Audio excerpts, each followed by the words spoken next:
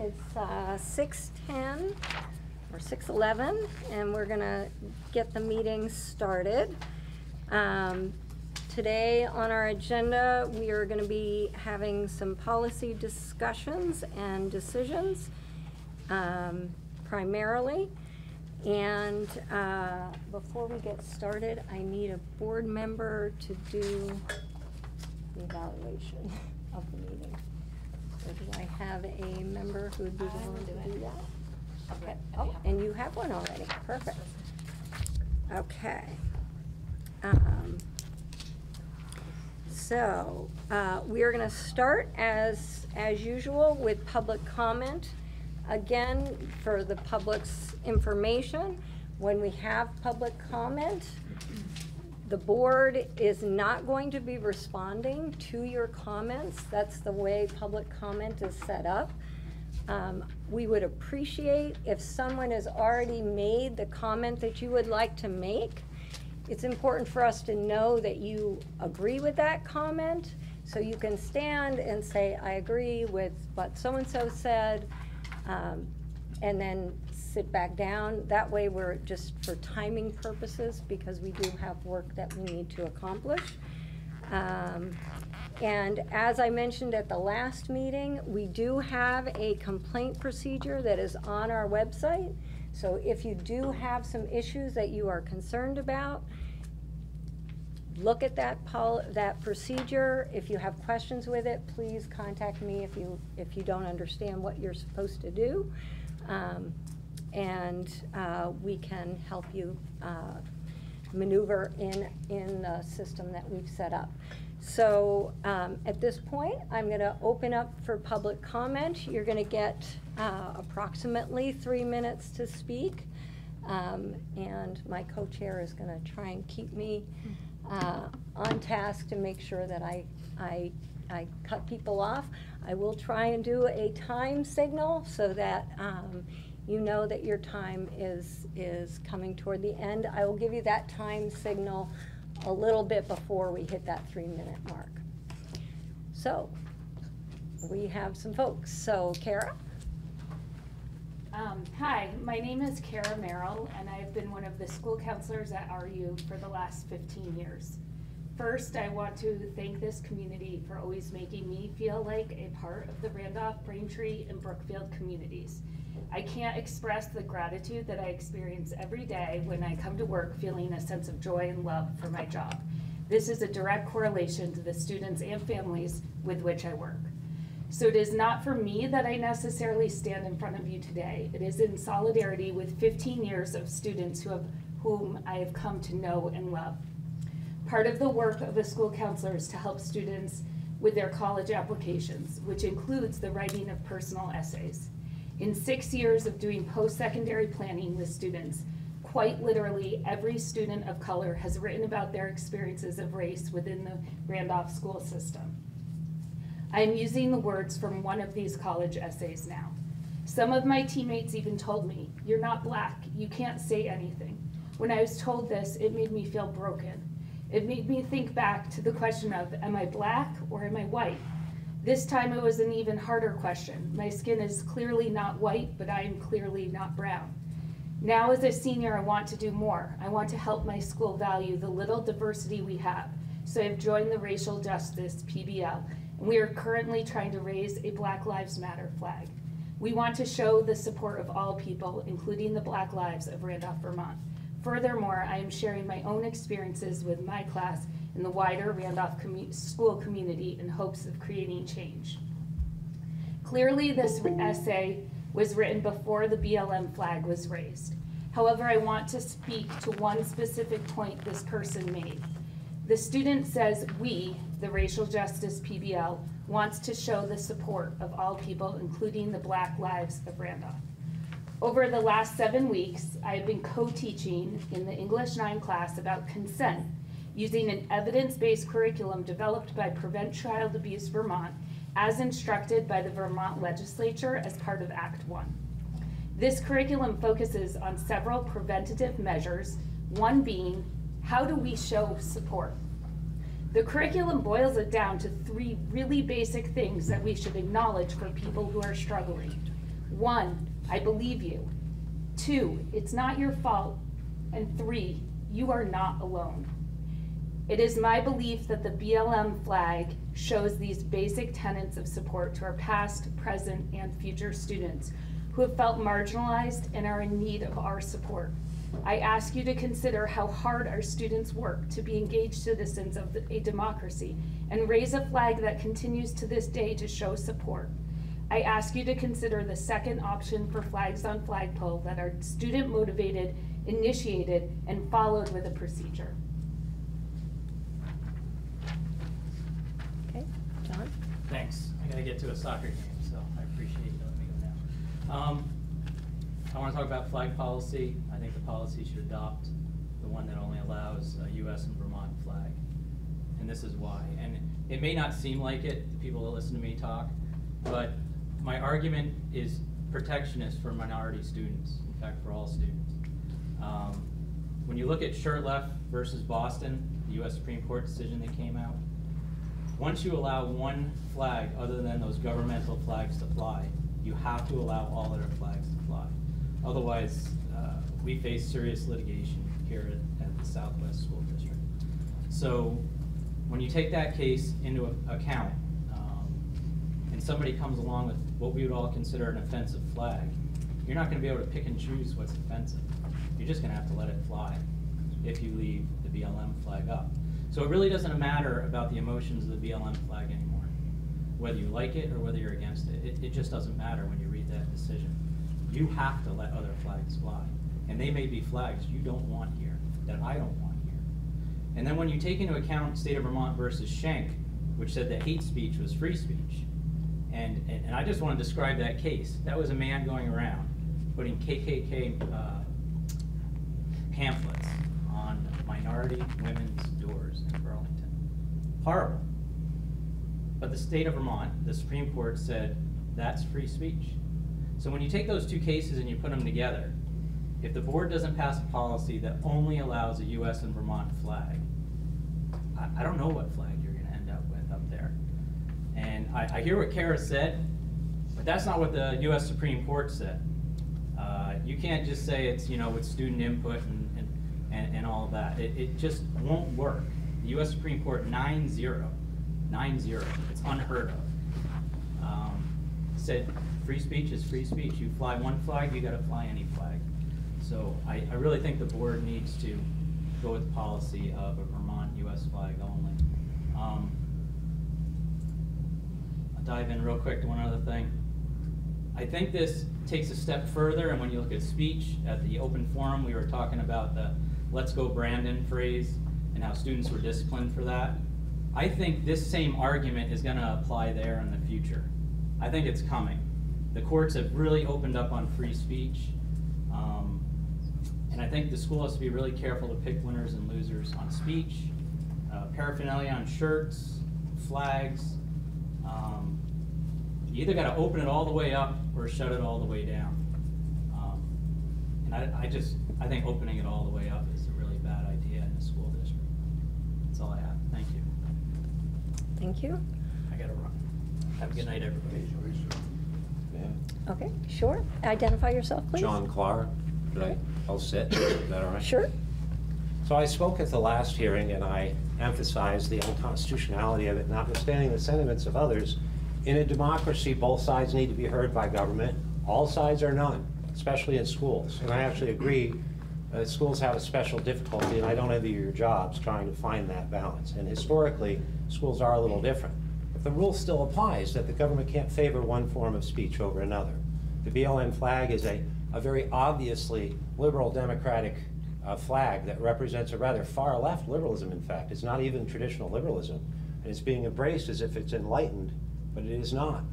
BLM also proposes to have hormone therapy for minor children behind their parents' backs. They support a whole litany of very political policies, okay? It's not just a sentiment that we want to help black people. If you had put a Martin Luther King flag up at this school, you would not have had the conflict that has resulted. Am I right? You're right. Because we who are called racist for supporting Martin Luther King are embracing the liberalism of the 60s and 70s. It was also the Supreme Court laws that established that people actually have the right to fly a swastika, or burn an American flag, or yes, even have a Confederate flag.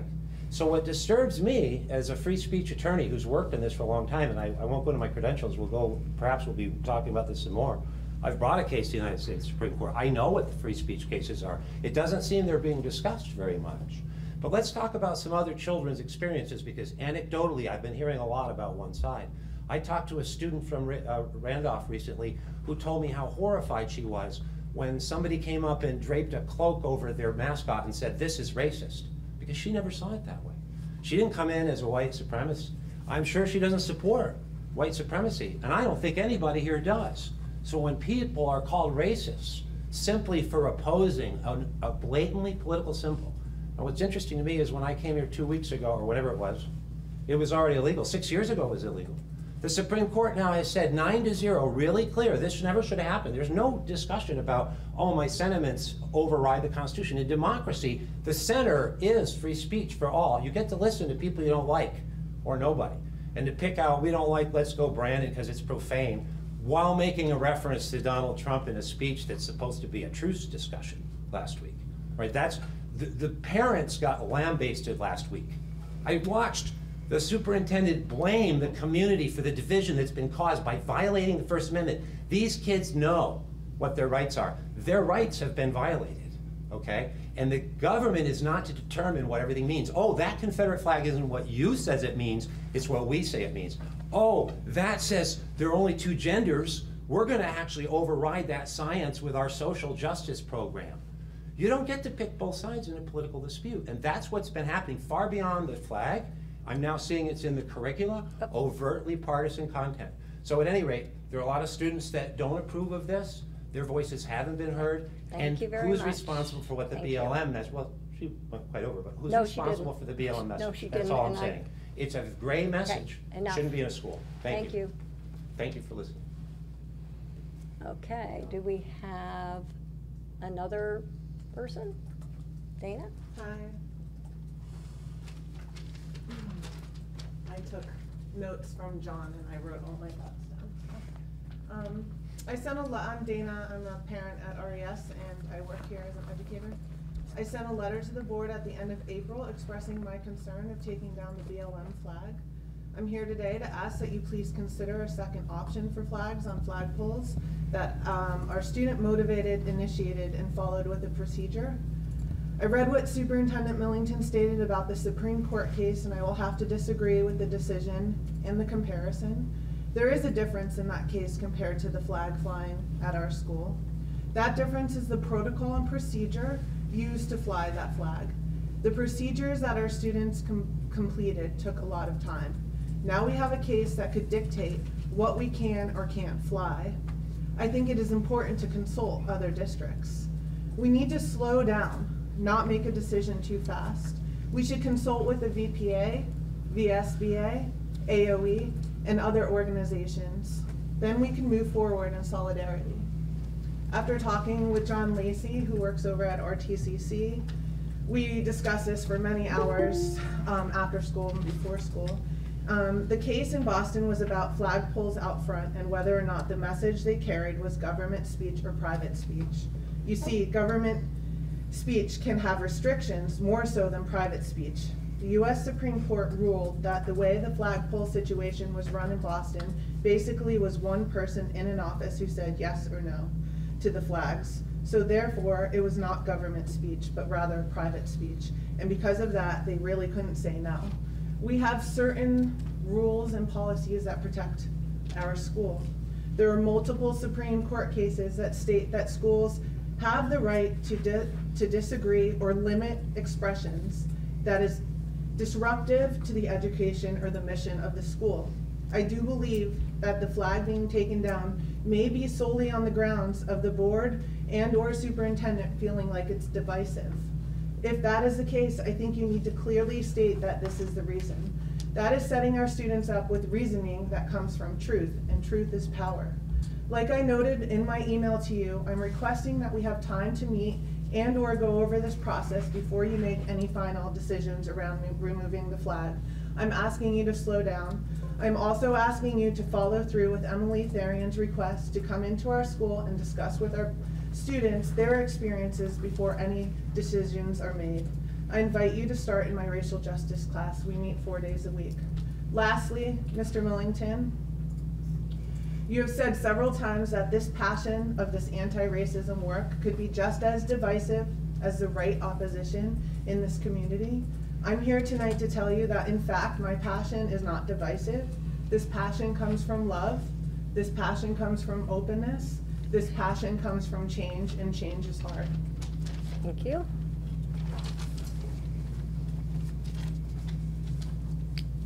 Do we have someone else who'd like to speak? Just a quick, when did the flag Can go you, up? can you first identify yourself and Chris what Hurley, town you're from? Braintree. When did the flag go up? 2 or 3 years probably, right? Yeah. Dana, do you know? 2019. 2019. Has that not been long enough to see the division in the community? I mean, I'm not here for the flag, I'm here for the Chick-fil-A, but haven't we seen enough division over it? I think there's more work to do, and I think that flag brings conversation. I don't think we're allowed to have conversations with each other. Okay. now, but Okay. Sorry. I am Sure. willing to I'm meet sorry. with Sorry, you guys, we right can- now I'm fine. at the I'm- picnic table. I'm not following my No, my that's own fine. rules. I can't have conversation I'm back done. and I'm forth. done. Sorry, I forgot that. I I'm get done. involved and then I forget the protocol. So if you want to speak outside, totally. you may, Anytime, ma'am. but we can't have discussion during public comment. So do we have anyone else who would like to speak? Go ahead. Your name? Jamaica Kelly, and I just would like to echo, I've been working with kids for the last 20 years, and kids of all races, and as Kara, thank you, Kara and Dana have said, I guess I'll just say that I agree with them, and that I have seen how hard it is, and I also want to make sure that, you know, that there are no kids that are feeling like they can't speak out as well, you know, if they're, I don't want any child to feel like they are being, you know, if they can't speak their own beliefs, or they feel like their beloved mascot is, you know, I think that there's ways to work together so that nobody has to feel singled out, isolated, or uncomfortable. Thank you. Thank you. Anyone else? Okay, Kristen? I'm Kristen Chandler. I'm a parent of an alumni from this school and a parent of a current student, and I just want to say I support keeping the Black Lives Matter flag flying and support the students' efforts at initially raising it in 2019.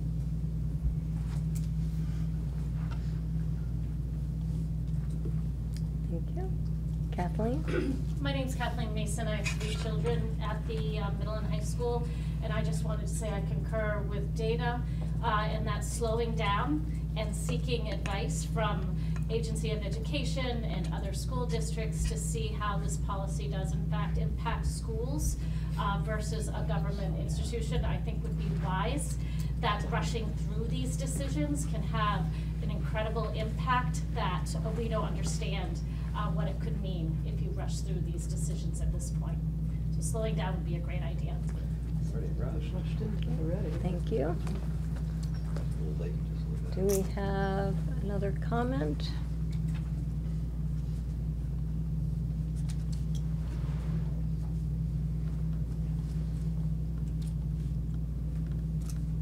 Any online? Oh, yeah, I haven't been following the online. Do we have folks online?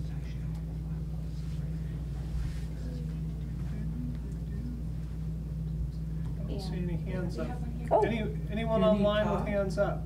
And we've got one here. Okay, just one moment. No hands up? Okay. Please state your name, I'm a please. senior at the high school. I've heard Sir Leslie Boston use as a reason to take the flag down multiple times this meeting, and I'd like to talk about it. Your arguments for the flag being taken down have been tenuous at best, and most of what you say or write is entirely incorrect. In the most recent flag policy, you write, the Supreme Court has made its findings in the Boston flag case. In a 9-0 vote, they have unequivocally stated that flying a non-governmental flag establishes the pole on which it is flown as a public forum for free speech. This sentiment, however, nor anything adjacent to it has ever been stated by any Supreme Court justice. It has actually been quite the opposite. Justice Breyer states, the parties dispute whether on these facts Boston reserved the pole to fly flags that communicate governmental messages or instead open the flagpole for citizens to express their own views. If the former, Boston is free to choose the flags it flies without the constraints of the First Amendment's free speech clause. And then he later goes on to say, the first and basic question we must answer is whether Boston's flag-raising program constitutes government speech. If so, Boston may refuse flags based on viewpoint. The First Amendment's free speech clause does not prevent the government from declining to express a view. Based on these two pieces of information, we can conclude that flying a non-governmental flag constitutes either government speech or opens the flagpole for citizens to express their own views. If the former, then a public forum is not created despite the flying of a non-governmental flag. Additionally, you say further, any policy that through any means or process allows the district to accept some flags and not others causes the same problem. I'd like to talk about flag policies. On this, the Supreme Court also agrees with me, with Justice Breyer stating, Boston could easily have done more to make it clear it wished to speak for itself by raising flags. Other cities' flag flying policies support our conclusion. The city of San Jose, California, for example, provides in writing that its flagpoles are not intended to serve as a forum for free expression by the public and lists approved flags that may be flown as an expression of the city's official sentiments. In the flag policy of San Jose, there is a section about ceremonial flags, which for all intents and purposes is the most similar to our situation. The flag policy states that these flags may be flown. Flags of governments recognized by the United States, flags of sister cities, flags displayed in conjunction with official ceremonial items. Other flags may be displayed in conjunction with official actions, ceremonial items, or proclamations of the City Council. And 4, flags of professional sports teams. Despite these being non-governmental flags, San Jose is still able to fly them due to the restrictions placed on which flags can and cannot fly. Additionally, Justice Breyer states that nothing prevents Boston from changing its policies going forward. Based on the opinion of the Supreme Court then, one could easily create a new flag policy either similar in nature to the one used by San Jose or similar to the one Dana suggested, whereby to hang a flag, a student-led procedure must be enacted, the same as the process used to hang the Black Lives Matter flag.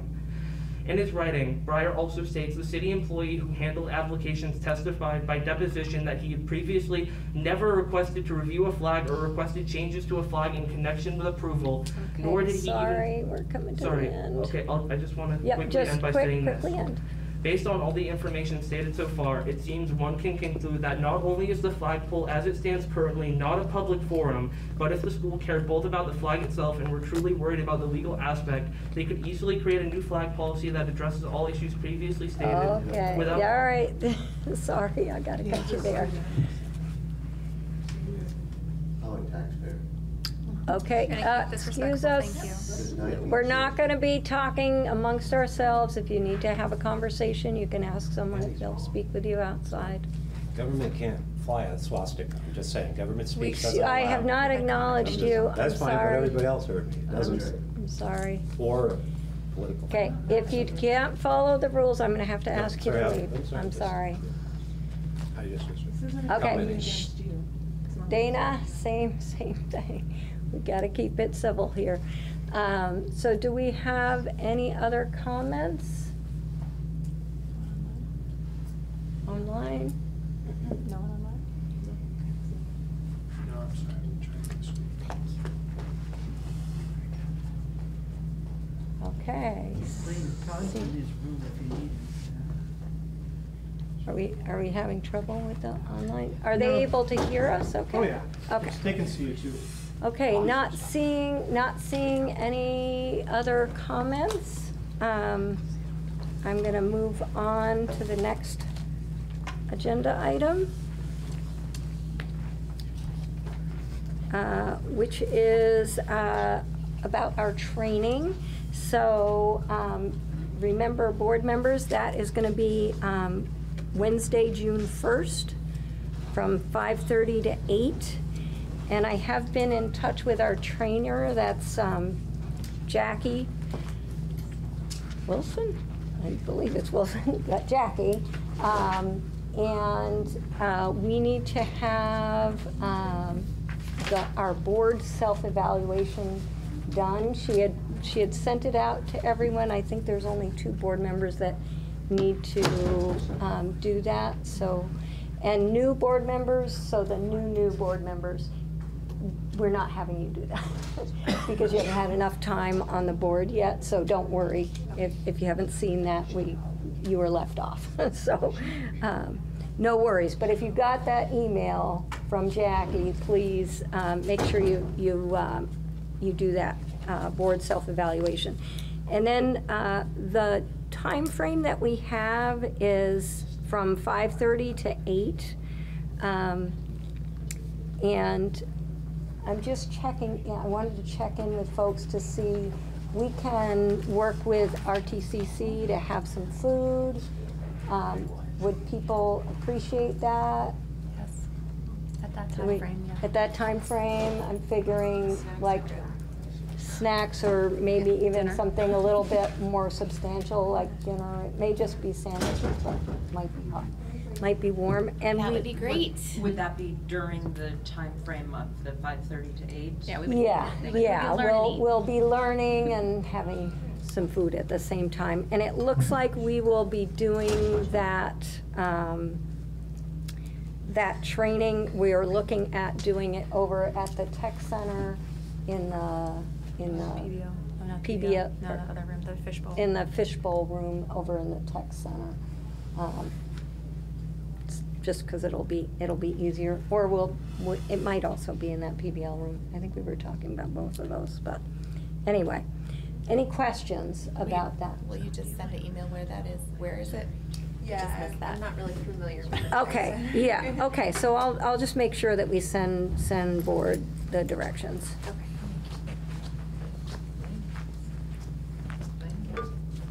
Just making sure it's all right. Responsibility for safety. Are they arguing out there? Yeah.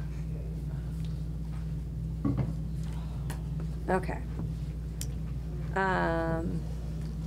All right, any other questions about the training?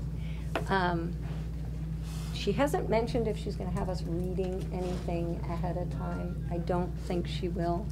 But it's more sort of that self-reflection of how things have been going. And for new board members, you've at least been here for a couple of meetings, so you kind of have a sense of how things have been going. Okay. So next up, we every year the district gets audited, and we pick an auditor, but there's a little bit of an issue because we are going to have our auditor this year. Everything has been delayed because of COVID and they're behind. But the other thing that's going to come up is the number of auditors who do school auditing has dropped off. So, Lane, do you want to Yeah. just give us a little more information For on what's... at least my time here, folks have always used Fothergill, Segali, and Valley as the auditor. It's required under state law. They come in usually in the fall, September, October. They go through all the financials. And this is one of your kind of direct observation reports that you get that's kind of above and beyond. And the problem being they're experiencing the same thing that most employers are at this point in time. They're having a large number of people turning over. And so this will be the last year that they will be able to do school audits. A lot of it, we talked with them for a while. It's hard to hire. They're not sure if they can. And then once they do, school audits are highly specialized. It takes years of training to be able to do one. And so they are getting out of the business. Still doing audits, but not for schools. So Robin has been researching who else is out there to be able to present to the board so that you can make a choice. There are not many because all of them are going through the same thing right now. So the choices may be limited, but once we have that narrowed down, we'll present that to the board. So our current company has been great. They're going to try to help us out and make sure we get through the next year. And then after that, the board is probably going to have to make some decisions. Part of being a little bit behind and being understaffed, the two go hand in hand. So they plan on being here on June 8th to provide the audit report to the board for the past year. So I don't know if there's more questions or. So for this coming year, we will be able to appoint them in August or September as our auditor. You've already appointed them for next year. Okay. But we'll have to, when we do that appointment process next year, you'll have to choose somebody for the following year. Okay. All right. So next on the agenda is the first reading of the Executive Limitations Policy 2.7. That's compensation and benefits monitoring for the superintendent. Lane, do you have anything you want to?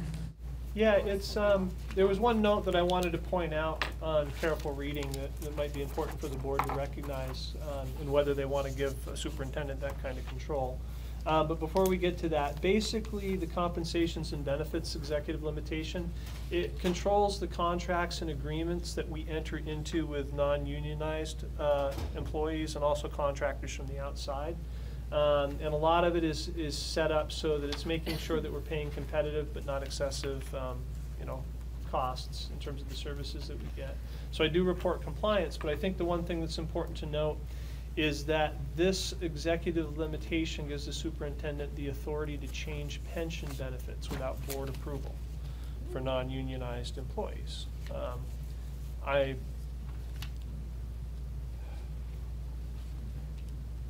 think it's a lot of power to give one person without oversight.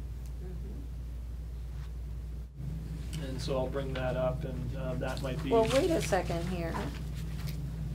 But it says establish or change pension benefits so as to cause unpredictable or unequitable situations. Yeah, but it puts the power in my hands without.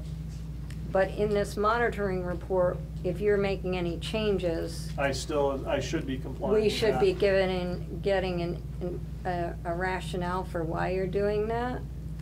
So I'm not even sure if I would have to respond if I changed it, as long as all I would have to say is that, I'm in compliance with. Right, so we might want to, if anything, we might want to be more specific about that, but that might be something that we talk with Jackie about as well. Yeah. We could hem you in a little bit more by specifying a little bit more. I would be comfortable if you did. Okay. All right. So as we read over this one for the second reading, we might want to pay attention to that particular part and also look at his interpretation and his rationale for his interpretation for that section so that we're clear on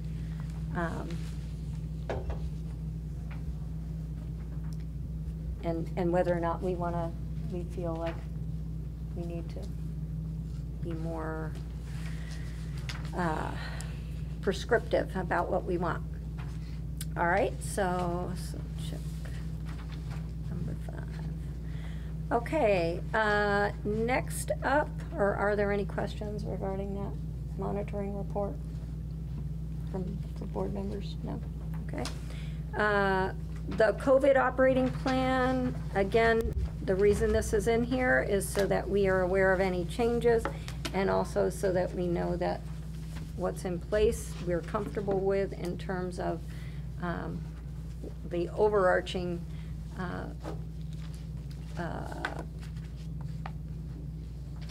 need for Lane to keep everybody safe in the district. So Lane, anything new in that COVID? No, there have been no changes since the last time we met. It's still the guidance that we're expected to follow is the general guidance that's provided by the Vermont Department of Health, which hasn't changed. Any board members have questions or concerns? Okay, so we'll move on. The monthly financial report, again, this is our monitoring of the financial conditions of the district. Lane, you want to give us an update? Yeah, this is actually, it's in the board packet, fourth page in. First page deals with revenues, money that we have coming in, and you're going to see some negative numbers there. On the revenue side of a ledger, if you see negative numbers, it means that we are, in our case, that we are still awaiting reimbursements. So we have reimbursements from grants that we're awaiting. We are also awaiting the final tax payments from the 3 towns. And so all this is covered and more once those do come in. So that shouldn't be concerning to see those there at this point in time of the year. At this point in the year, we would expect to have spent about 84% of the overall budget. We've spent 68% so far, so we are very much in the black, and we'll have a surplus at year's end. Not as big as previous years, larger than pre-COVID, because we're still a little bit flush with grant money that is coming in, but we will have a significant surplus at the end of this year. The technology expense line looks like it's way down. It's not overspent. But again, that's another area where they purchased a whole lot up front. A lot of this was internet infrastructure, wireless infrastructure for the buildings, and we will be getting a reimbursement from the E-rate grant on that, which will cover all of it. So that will be back in line where we expect it to be. But other than that, the financials look really good, and Robin was in concurrence with that when I spoke with her. Okay. Any questions from board members?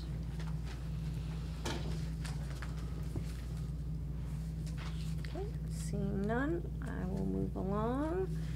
How about the legislature? They're in their last week. Yeah, there was, I included quite a bit in the superintendent's report, but I think the one that I'll talk about that's related to this is what hit the Vermont Digger. And that had to do with results of a study that was put out, taking a look at the state of Vermont schools, taking a look at the state of facilities. The study was really designed to inform the legislature as they begin kind of looking at securing funding for school buildings and renovation projects. It's something that they haven't done for a long time, has provided some funding to help districts out. The OSSD, kind of in relation to this study, was reported in the Vermont Digger as one of the supervisory unions with the worst school building conditions, with its buildings having 90.5% of their useful life having been expended based on the study. And this was a misrepresentation of what that study was designed to kind of look at. The study did not consider maintenance and upgrades in generating these statistics. And to try to correct for the misperceptions that their ranking system caused, the study clearly states it is routine to see well-maintained systems performing longer than their useful lives. The OSSD buildings, just a moment here, have been extremely well-maintained. Failed or failing systems have been upgraded and replaced immediately as needed. They are safe, clean, and conducive environments for learning. That said, to ensure equity with other Vermont districts, it would be highly appropriate for the state to provide assistance so that we can modernize both RTCC and RUHS. And so it is hoped that the results of that study, that they're going to provide some significant funding. It's actually to our benefit that we were stated this way in the press, because it should put us to the top of the list if we decide that we want to renovate or replace this high school. So I think it's a good thing. So I don't know if there's other questions on that. Lane, the S-162, your concern that it could potentially make it hard for us to respond in a timely fashion, that these decisions come to the board. But that would be like a special meeting kind of case, right? I mean, if we're talking about suspension and dismissal, yeah, we wouldn't just wait for the next hopefully not monthly meeting, right?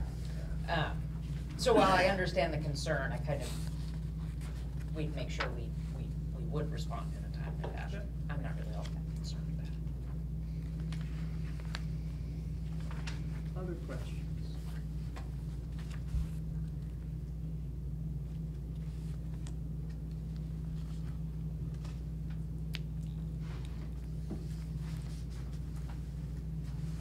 Are there any any bills coming up where you're like, oh no, this is gonna impact the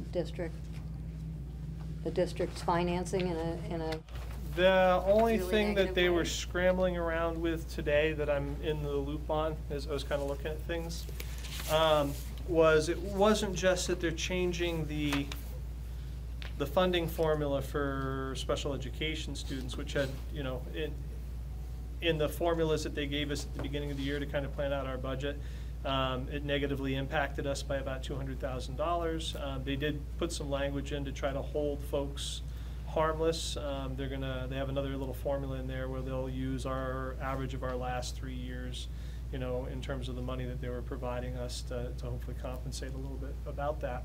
But along with the Act 173 budgetary changes, there were changes to how students are found eligible for services under individual education plans. The concern that's out there right now, there was a big flurry of activity to try to get people to delay those change in rules for another year, was that folks within the state, districts and schools were supposed to have received a fair amount of training from the Agency of Education on how to manage these changes, how to best incorporate them in service of students, and the training has not happened. And so there was a big push today at the legislature, a lot of letters, a lot of phone calls, trying to get people to delay that action, and I think it's going to be delayed, not 100% sure. And will that impact, is that something you've already taken into consideration, or is it something? The delay or the changes? The delay in that happening? No, we've been geared up. I give Kayla a tremendous amount of credit. The manual on what the changes are is about yay thick. And she has been making a good study of that ever since she started in this position and working on and off with different pockets of the special educators in and around the district to try to get prepared for that. But it is pretty substantial in terms of what the changes are. Okay. Facilities report. So this is a reserve fund request. Mm-hmm. And what they are looking for is we started a process of building outdoor classroom spaces. You guys had already approved one, I think it was for RES a little while ago. This is for Brookfield. They had to revise it a little bit from, I think, what you initially saw, because the supply line issues have caused the cost to go up. I think that the price jumped either $3,000 or $4,000. And so we're just looking to make sure that we've got access from reserve funds to be able to cover that additional cost and get that work completed. It's already started up at Brookfield. I think they're putting the roof on today, last I saw. Mm-hmm. Yeah. Isn't there already a pavilion up there? Or some sort of enclosed space outside? They have the dugout up at Brookfield, but I'm not sure if we're talking about the same thing. Or you're seeing the new one that's being built right now. Oh, there's a pavilion past the playground. Yeah. We used to meet there, the school club. I'm trying. Oh yeah, they have a where the picnic tables are. I was thinking more on the athletic fields. It's a little off more towards the road. So is that used? They do. They've been kind of directed to use it a lot this week if they can, because we've kind of had a surge of COVID cases, and so we're figuring if we can keep a third of the kids out of the building doing outdoor activities at any given time, that hopefully in 3 or 4 days the surge will settle. So now they'll have those 2 spaces to use. Yep. They have a very strong outdoor curriculum. Our preschool teacher, who is working now over at Braintree, is an expert. So they will be revamping the curriculum for all the elementary schools to be able to use those spaces effectively that are going up. So do all of the schools now have an outdoor Yeah, Braintree's space? is pretty cool. Mm-hmm. If you go up behind the building, it's a little ways up the hill. They've got the fire pit. They've got the flaps on a tent that's kind of over it, tent sort of flaps. You can drop down to be able to use it in the winter. Mm-hmm. There's some grading and there's some other kind of excavation work that has to be done there to kind of complete it. But they've been using it for 2 years now. I think a lot of it came from a donation, a good chunk of it at the start of COVID at that time. And so we're trying to preserve the equity by making sure that each of the other elementary schools has the same sort of space. Mm-hmm. So I make a motion to honor this request for $20,500 from the reserve fund. We second that. Seconded by Sarah. Any further discussion? All those in favor, say aye. Aye. Okay, that passes. Great. Okay. Next up,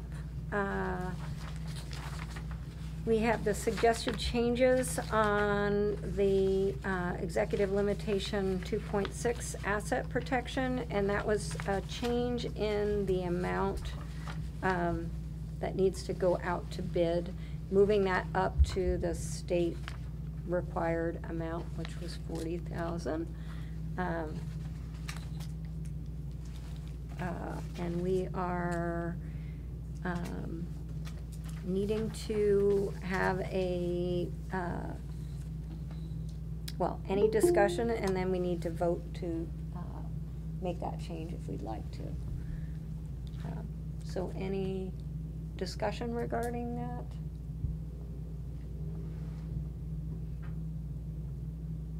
So do we have a motion? I move that we revise policy, EL policy 2.6. Okay. I second that. Okay.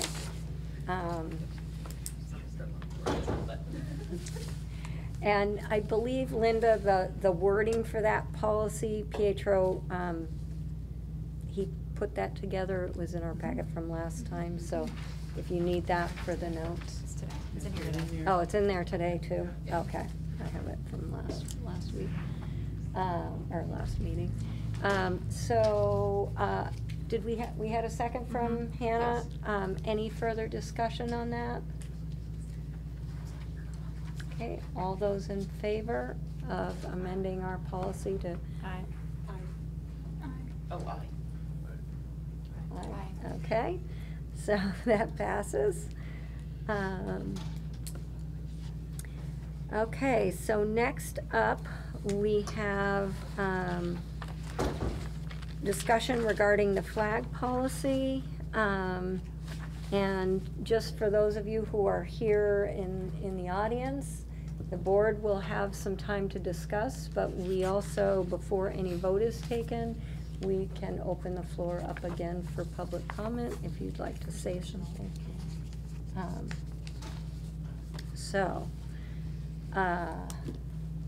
Board members, we have the flag policy that, again, this was a request from Lane after consulting with the lawyer, and also after our own consultation with the lawyer, the policy that was drawn up.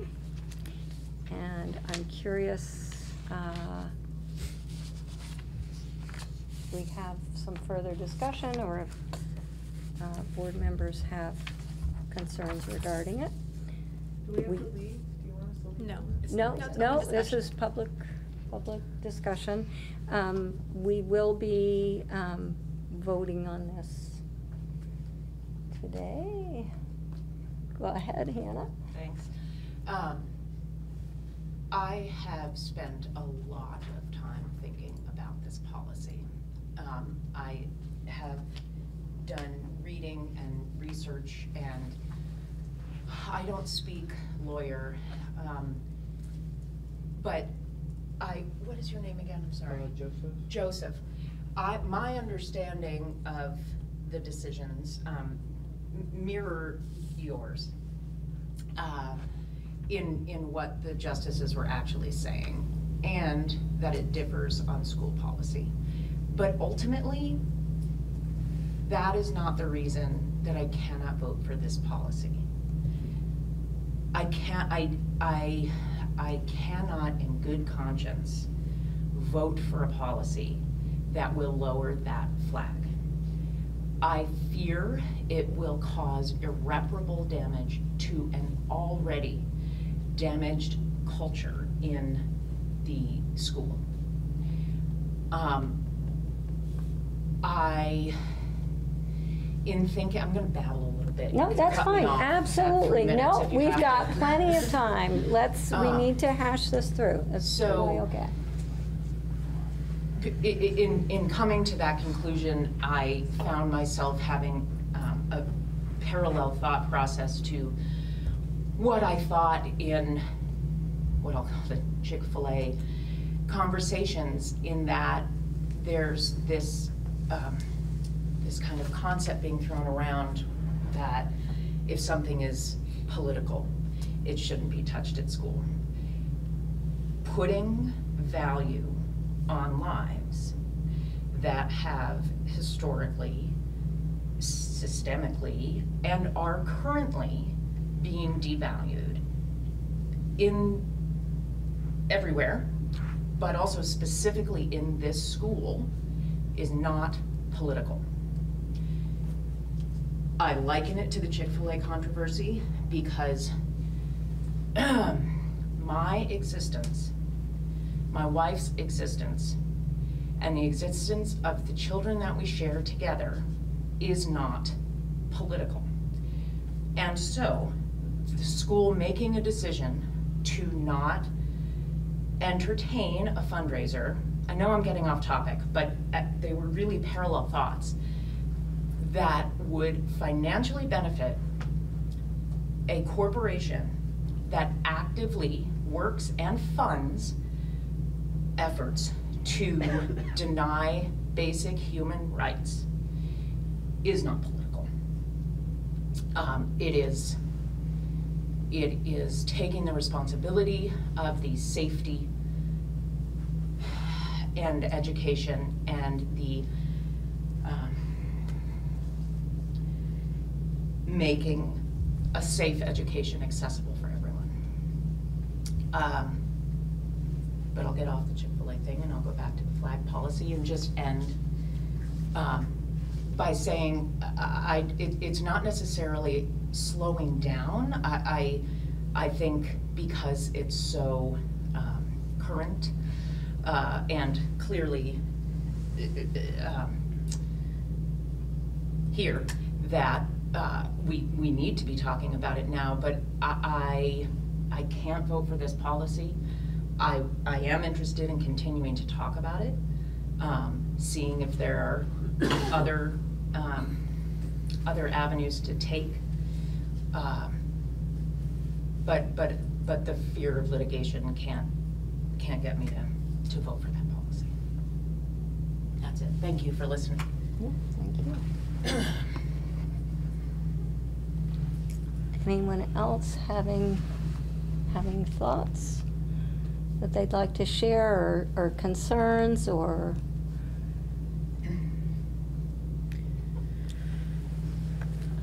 Yeah, I think it would be important to wait and do a little more research instead of pulling the trigger and voting on this tonight. Okay. That's my thoughts. So, are there, because we have moved fairly rapidly. Yeah. And we've heard from Lane and his reasoning for why he wanted us to create the policy. Yeah. And we've heard from our district lawyer in terms of the two options that we could take. However, it sounds like you're hoping that maybe we slow down, maybe get some more information, or are you feeling like maybe we have the information or that there's no way we can have a flag policy? Are you ready to, do you want to re-look at the flag policy? Is that sort of what you're thinking? I don't think it's impossible to have a flag policy, and I've been reading a lot of flag policies, and some of them have really good nuggets. And I don't think it's impossible. I do I would prefer to postpone the vote. So I do have a couple of comments, just because you're potentially putting me in an area of conflict with your own policies. To start, just a matter of clarification, the Boston flag case didn't start out about free speech. It started out about a fight between a Christian organization wanting to fly a Christian flag in Boston. And the issue was not about, is the flagpole a forum for free speech, but is the state, by flying that flag, espousing a religion which is prohibited under the Constitution. And the Supreme Court justices 3 months ago looked at that and in their comments said, you have a bigger problem here. The bigger problem here is that you are, if a private organization has put a flag up, you have established it as a forum for free speech, and you will have to accept all other flags. So they brought it up on their own, because that was not the tenor of the case that where things started. And then, like I said, and like people have said tonight, it was a 9-0 vote. They were pretty unequivocally clear. So let me finish. The two pieces where you are potentially putting me in conflict with your own policy. I have a policy that I have to follow that says I will protect the district from liability. Right now, that Supreme Court ruling has already happened a month earlier than it was supposed to. Right now, we are in a state of liability. If anyone comes in and wants to put up the flag, I can say no, and we can get sued and have to go down that path and lose at the end. I am also charged under the executive limitations of protecting the district's image. And the last thing that I want to do is be put in a position where I have to put up a flag that is morally repugnant to the majority of the community. And given the state of divisiveness, not just here, but across the country, it is highly likely that a group out there that opposes the BML flag will purposely choose something that is morally repugnant to make a statement against BLM. That is the position I am in. So it is the board's prerogative. I'm not trying to change minds at all. But what I am saying is that you will need to help me out if you delay by considering changing those executive limitations so that I am not in violation of them. This was the reason that I brought this flag policy up in 2019, was because it was putting me in conflict, and it is putting me in conflict again. But rest assured, given the divisiveness that is out there, we may be forced to put up a flag that will counteract any good works that were done in terms of raising BLM. And it's not about BLM. It would have been true if it was the Jolly Roger. It would have been true if it was the rainbow flag. We would be in the same boat. In any process, in talking with the lawyers and talking with the legal team, this was not pulled out of a hat. People have discussed, and the board has actually considered this for 4 meetings now. It is not a process that determines whether or not that is a forum for free speech. It is the simple allowance of the hanging of a non-governmental flag. So whatever process you go through, as well-intentioned as they are, in the end, we could potentially be placed in a position to have to fly a flag that either doesn't support our ends or our mission, or is morally and socially repugnant. So just, I want to throw that out there because this is a weighty decision. And I'll support the board in whatever it does, but the one piece that will need to happen is at least some consideration not put me in a conflict. I have a question. So what are other area schools doing? Other superintendents, and I can share some emails, Yeah. have reached out to me going, yep, we're in the same boat, we need to make these considerations too. Okay.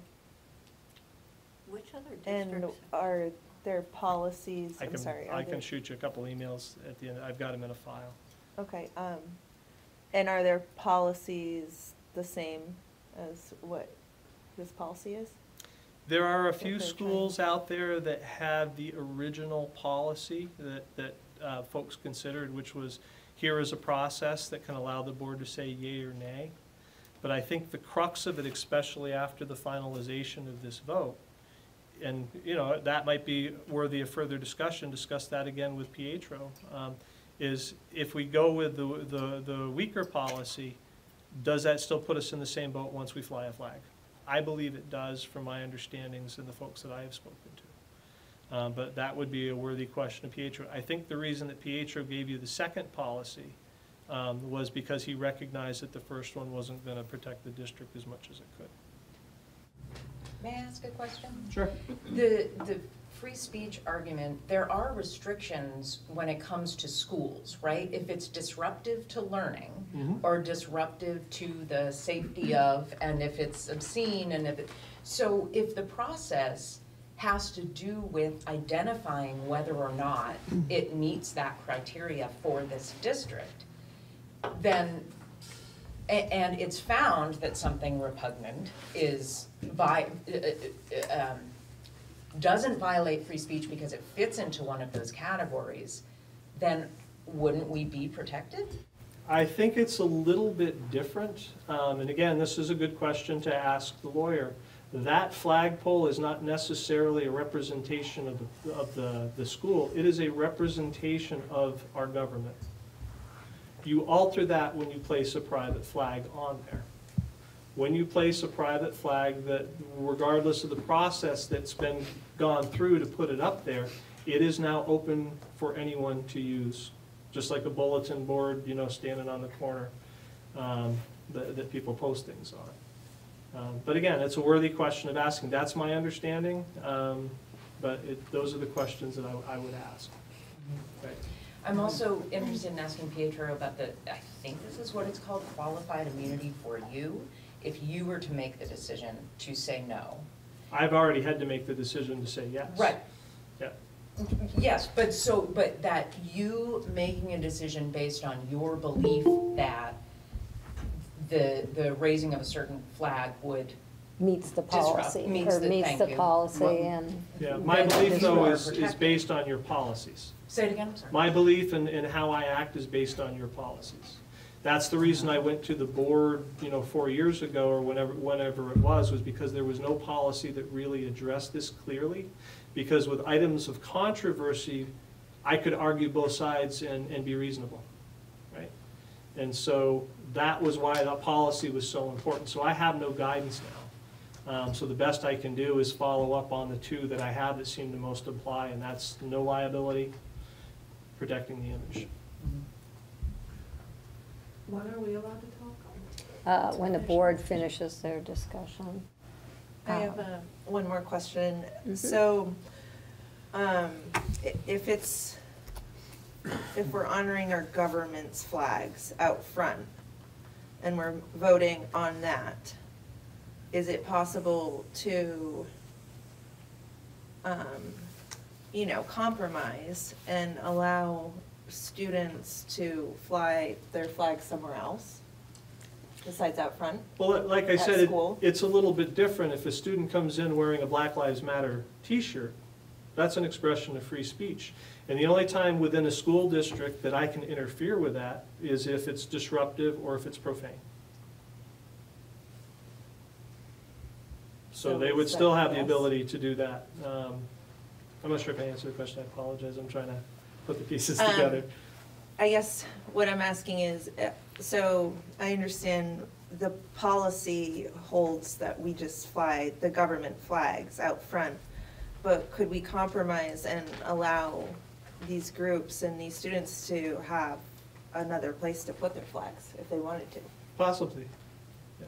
Because I think making a compromise.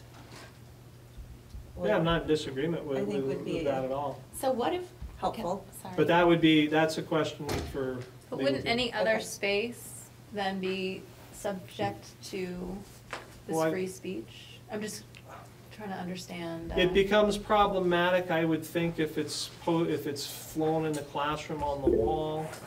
I'm not 100% sure. Again, a flagpole is a different kind of animal because with those government flags up there, it is an extension of the government, right? And the government is not allowed to espouse one thing over another. So as long as you're reserving it for governmental communication, we don't run into this issue. But the second we put up a flagpole and allow people to post on it, that governmental piece goes away. It is now a private bullet. It's not a bulletin board. So we can put up like a clothesline, and that would not be considered? Those are questions for the lawyers. Yeah. Okay. I can give you my opinion, but I may very well be wrong, so. But like I said, if a student came in wearing a, wearing a shirt or wearing a hat, again, as long as it's not disrupting the school process and as long as it's not profane, then that's their free speech rights to do so. And who makes the decision about whether or not it's disrupting? It's usually pretty cut and clear. And if there's a riot going on in the school about it, that's pretty disruptive. And what if it is something that is offensive to another student or almost in some ways threatening to So just like the another Let's Go student? Brandon chant, that's when I go and I talk to the lawyer. I did talk with the legal team before I made any decision about Let's Go Brandon. I did talk with the legal team before I made any decision about Chick-fil-A. Most of them are pretty obvious. The Let's Go Brandon was pretty obvious, but I still check. Mm-hmm. So I just want to make sure I'm clear. So it sounds like we still want to have those conversations with the lawyer before we vote on this, or did I miss the vote here? Sounds like you have some good questions. Somebody would have to move on how to proceed, Yeah. what you want to do. Yeah. We have a Yeah. motion. And then you'd have to have people agree. But recognize in the interim, we might get that request. Yeah. And I'm gonna have to honor it if somebody comes in and wants a flag up. So I have a couple questions. The Black Lives Matter flag, where is it? It's right up front. Because I was just out there looking around at the flags, and all I could see was the American flag and the Vermont flag kind of smushed on one It's flagpole. in the green, like in that green, like right when you Right. pull in. It's right. I had a But separate there's- flagpole put in to Oh. help portray the flag. So would it make sense to create a space somewhere that is dedicated to flagpoles, and there's the Vermont flag and the United States flag, and then there is the free speech flag, where the Black Lives Matter flag can fly with a policy, and then people can apply for it with a time limit on it? Like, now I'm getting into the details in the weeds a little bit, but I mean, I feel like this group has put so much work into it in the racial justice class, it might be worth some of the school board members going and sitting in on that class and listening. None of us have done that, or at least I haven't. Has anyone else?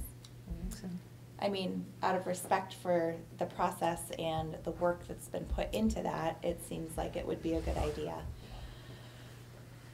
Given the huge sort of outcry and all of the different perspectives that come to the table, doing the easiest thing might not necessarily be the best thing, but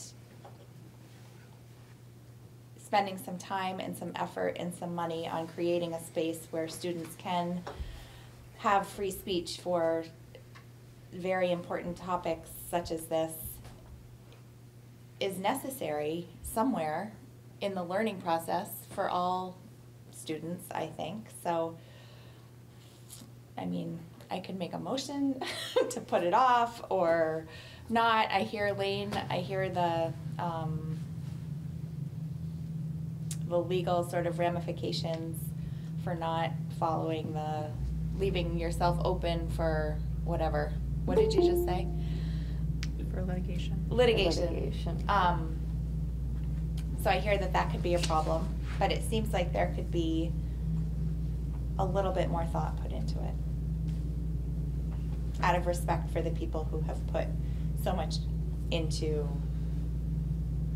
creating this space to be heard.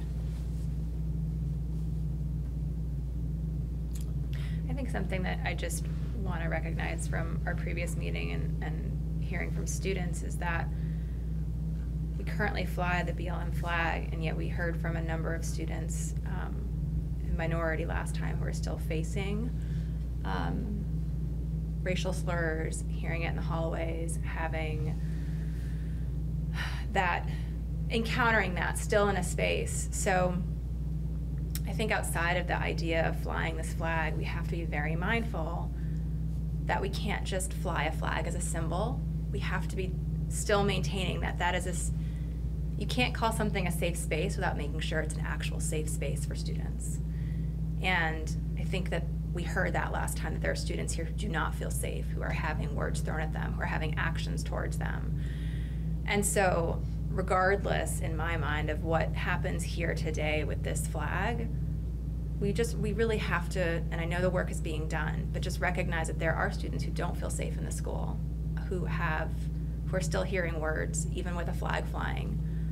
And what are we gonna do as a school community to really make sure that those students I know, I guess are not experiencing that? My question is there spaces in the school where these conversations can happen in a very sort of open and safe way?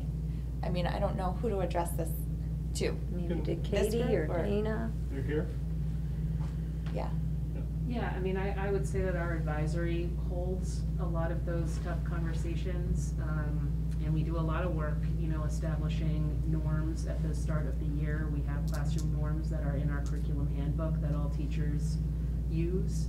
And we do that also through, you know, our Socratic seminars, in English and social studies classrooms.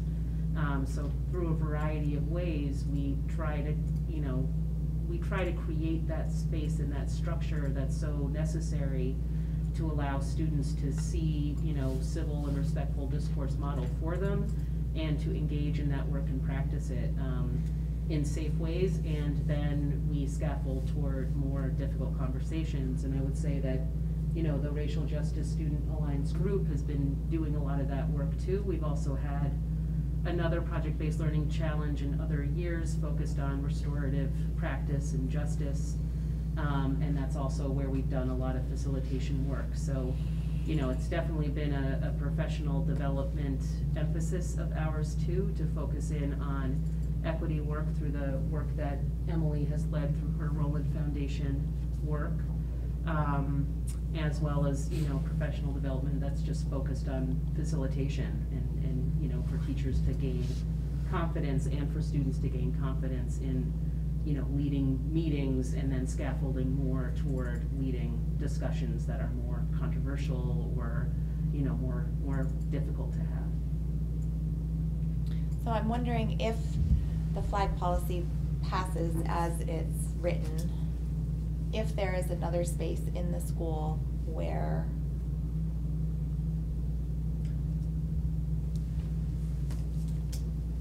this sort of like Black Lives Matter theme or, you know, visual to all students sort of in a front and center kind of place that's not a flagpole, that could be an alternative space for this kind of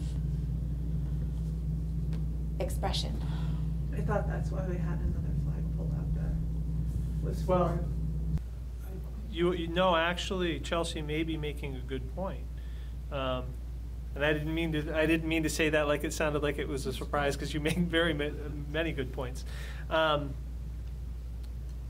Things change when it's not the flagpole. If we check with the legal team, if something is done within the school district, it's kind of like the student wearing the flag, right? You know, if you open up a space within the school for free speech, you know, you're potentially looking at, you know, the same problem as the flagpole. But I might then have the ability to say, no, that is profane.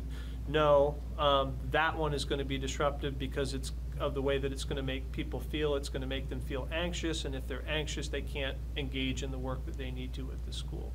So do you see the difference? Because it's not a flagpole, because it's a part of the school where this happens.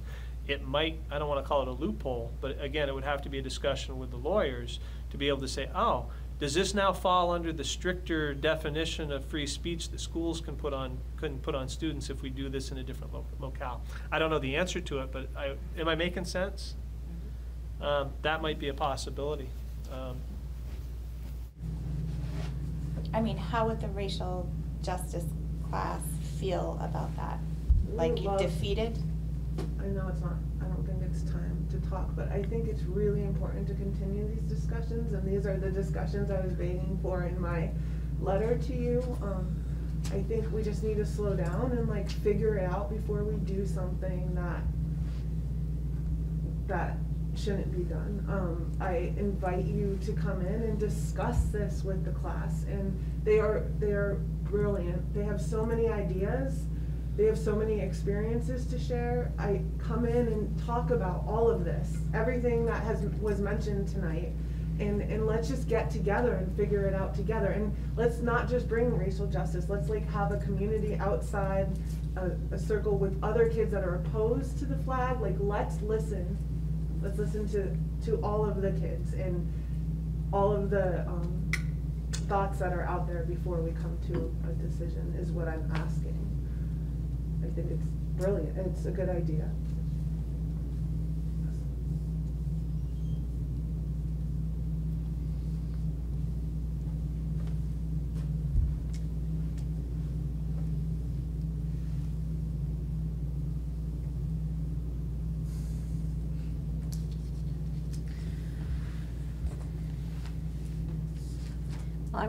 I want the board to sort of think back, because we have been talking about this for a while. And we didn't really look at a modified flag policy. We sort of chose to go with a more strict one. With this new case having been decided, with other districts that are, I'm assuming may have the flags up, Lane, is that correct? I hadn't really thought about just sort of, and I'm assuming, Lane, that you've been sort of, the VPA has been, or the response is talk with your legal. Their response is just, so, Talk with your own legal. yeah.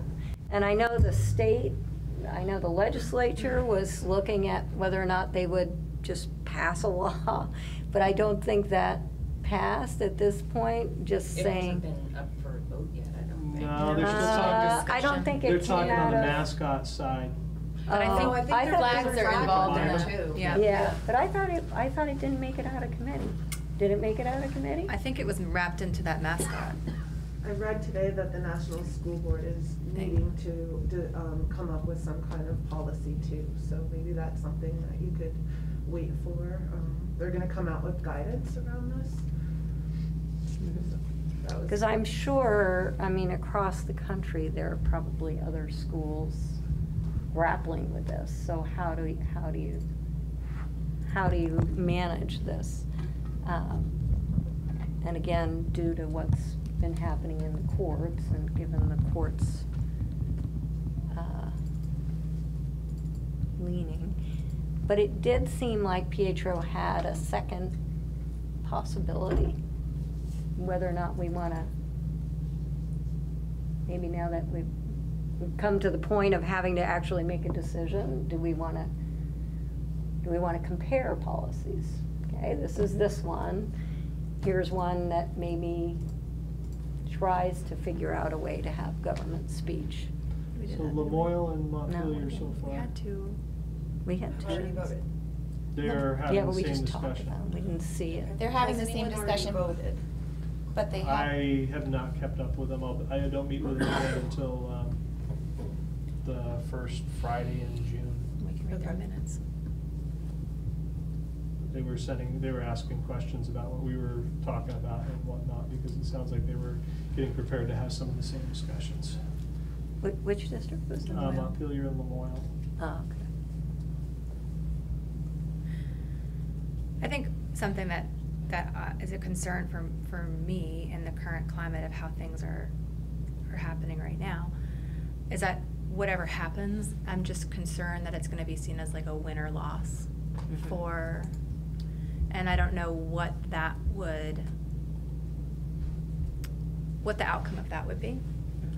And so that is something that's giving me a little bit of a pause, in the sense of I don't want to either add any, I don't know, I don't want to add fuel to either side I don't want to say side either, because I don't want to make it seem like sides, but unfortunately, I think this has become it has taken that form in some ways. So it is just it is just making me pause a bit on how to do this in a mindful way. So I guess it seems,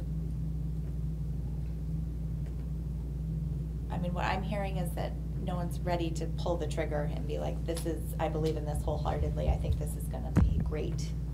I think we need to put it off a little bit. You should form a subcommittee. You'd have to make a motion, and then you should form a subcommittee if that's the intent to do that study. So I was gonna say, I move to create a subcommittee to further the conversation on the flag policy, on establishing a flag policy. I second that. Okay, any additional discussion on that? I will volunteer myself, since I moved to make that motion, to be part of that committee. I'm happy to be part of it as well. I would like to as well, Yeah, but I think we have to, deal with the motion. Right. Oh, yeah, sorry, Yeah. sorry. Yeah. I jumped ahead. So, Do you want to just, hold on before you yeah, do the sure. motion, do you want to include names in your motion, just to make it easier? And you have to outline what the charge is. Yeah, we have to do Right. that secondly. Okay, sure. Okay, so are we ready to take a vote on the motion to create a subcommittee to sort of investigate a little bit further flag policy before we make a full board decision? All those in favor, say aye. Aye. Aye. All those opposed? I would ask you to make a motion to hold me harmless. Because again, executive limitations compel me to act, at least until a decision is made. So in other words, I leave things alone until the board makes its decision. I'm going to be held harmless for whatever comes because of that. Because again, right now I'm in a state of conflict between what the board has put down in writing that I must follow and the decision that's being made. I'm not negative about your decision. I think it's a good one, but I am in an odd place, if that makes sense. Would it be helpful to be mindful about a timeline for this committee to? I may have somebody in my office tomorrow saying I want to put up the whatever. The only flag that I can prevent being put up that there's any statute for is the Confederate flag. That's the only flag that there's a statute that the Supreme Court's made a decision on that I would be allowed to refuse. I will always check with Pietro before making a decision.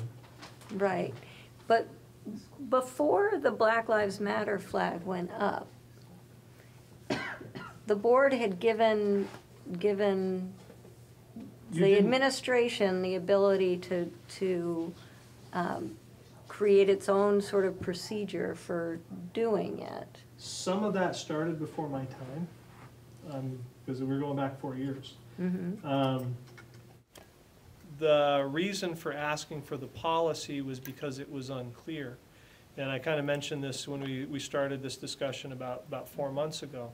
The other thing that I'm charged with is reasonably interpreting. This was an issue of controversy with good points on both sides, so I could have reasonably interpreted it both ways. We're back to, this is a little bit more cut and dry. There's been a Supreme Court case that says there's going to be potentially negative outcomes depending upon the decisions that I make.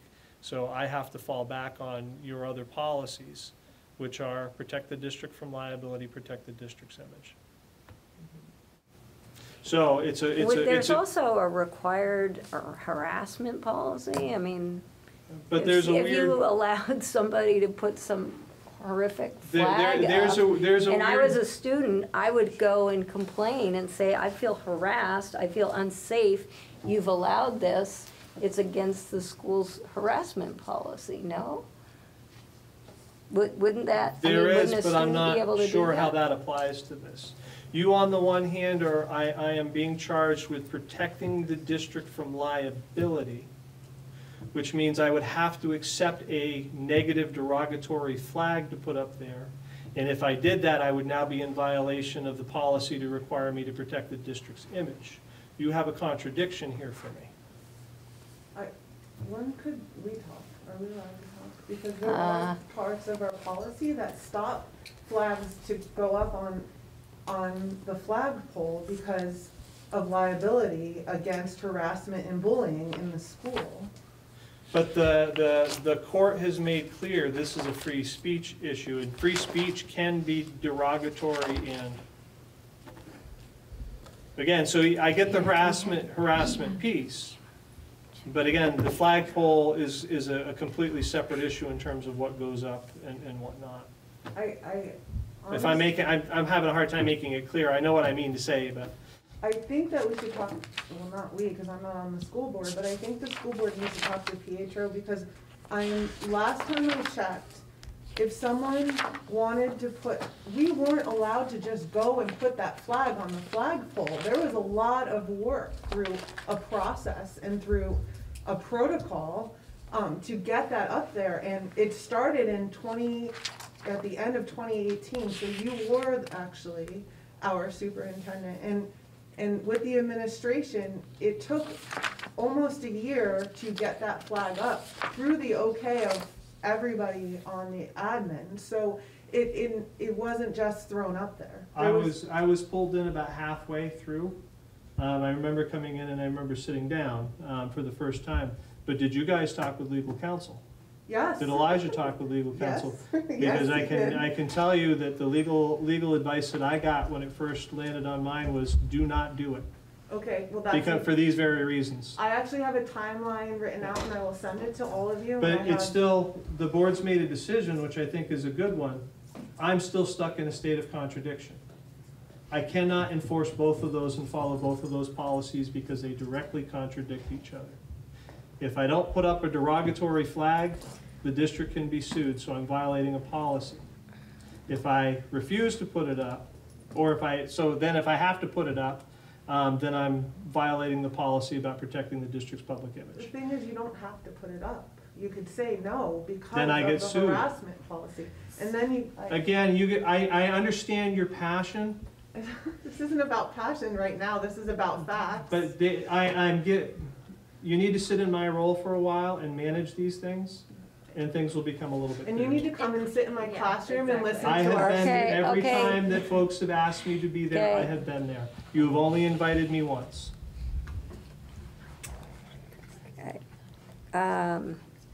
So Lane, I'm a little, where in the policy, I see the liability part in our policies. It's one of the ones that we just did, I think it was about a month ago. There's a responsibility for me to protect the district. Can we make a motion, would it be protective if we said, like, nothing at this time, like, nothing is allowed to go up or come down off that flagpole until a decision is made on the flag policy? Would that be a protective? Yeah. I'm just asking for, until you guys figure this out, relieve me from the burden of those two. But I'm On saying- this specific issue. But I'm saying. Not on all issues. No, I'm saying if a motion like that is made, is that protective? Like if we say, the board makes a motion that nothing goes either onto the flagpole or comes off of the flagpole. The Supreme Court has decided. You already have a flag on the flagpole that opens it up to be a So that would be forum for free speech. someone would be able to negate Somebody that. can still challenge it, and it's a liability. So all I'm asking is that for this specific issue, abolish those two limitations for me, so I'm not in a state of conflict. So that's under asset protection, number 4, unnecessarily expose the organization, its board, or its staff to claims of liability. So that's the first. But the image one is in an odd place, but it was in one of the ones that we covered. I have to protect the district's image. I guess I'm not understanding, what does that mean, that, what would you do in that moment? Like, what would happen? Somebody comes in and says, I wanna put up the KKK flag. Mm-hmm. Yeah. So if I tell them no, we're now in a state of liability, they can sue us. If I put it up, I've now violated protecting the district's image.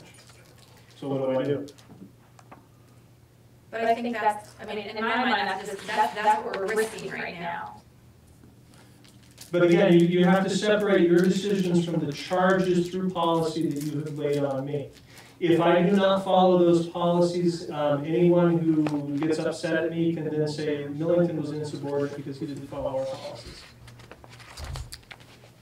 I do not want to be in that. But I'm not trying to be like, but we're your boss, so if we say that, right? I mean, we are. You speak to me through your policies. Right. Your policy governance.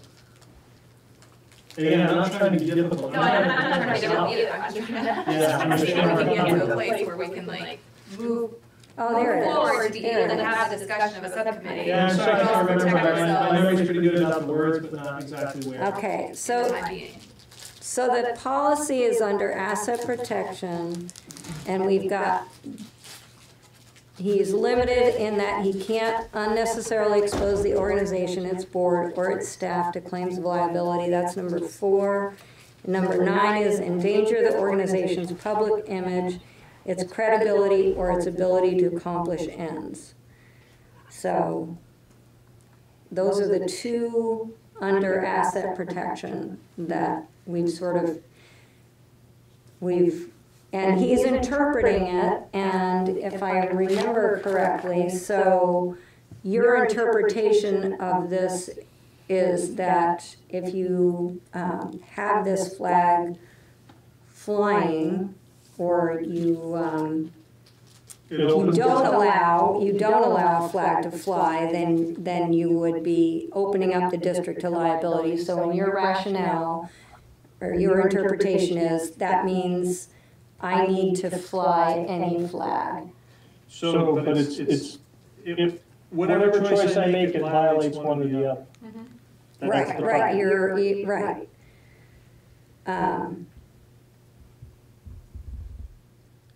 Well, yeah, maybe, I don't know, I'm not a lawyer, so I don't know. But I found what your concern is and where you're at. And I do not want to be in a position that anyone now or forever in the future can come back and say, I was willfully insubordinate. I wonder if I could give Pietro a call now, maybe we can go into well, we can't do that because it's not on the agenda, right? Or could we? You're talking about the policy, but I don't know, I doubt he'd be available. Yeah. Because that's another option. If we could, because I'm not a lawyer. I'm hearing a lot of people throwing around legal stuff, but, and we did hear from Pietro, and, we all met with him. And correct me if I'm wrong, but we sort of decided we would do one type of policy over another. We didn't actually have them write up 2 different options. And what I'm hearing now is several board members are feeling a little uncomfortable with just moving quickly through to just go with that one more straightforward policy. We have enough questions for legal counsel. Right. And things have come up, and especially since there had been no court case that was decided before we moved forward. So perhaps. There's an emergency. Yeah, at the same time. Right. We kind of need to move fairly quickly, but we also, and I'm hearing your concern, and it is in our policies, and it's your interpretation, and again, who knows, given sort of the climate, what will happen. So I'm going to come back because I'm going to remember where we were. We had decided that we would create a subcommittee to do some research to come up with this. I'm wondering if, again, given Elaine's concerns, do we want to Rather than do that, do we want to have a special board meeting, be able to go in executive session with our council and come up with some, really kind of hash it out with someone with the legal expertise in education law to help us through? Yeah. I'm wondering what folks are thinking. I think that's a great idea. Yeah, can it be tomorrow at 7 a.m.? Could it be tomorrow at 7 a.m.? That would depend on Pietro. Right, so if we move forward with creating this subcommittee, then the subcommittee could contact him.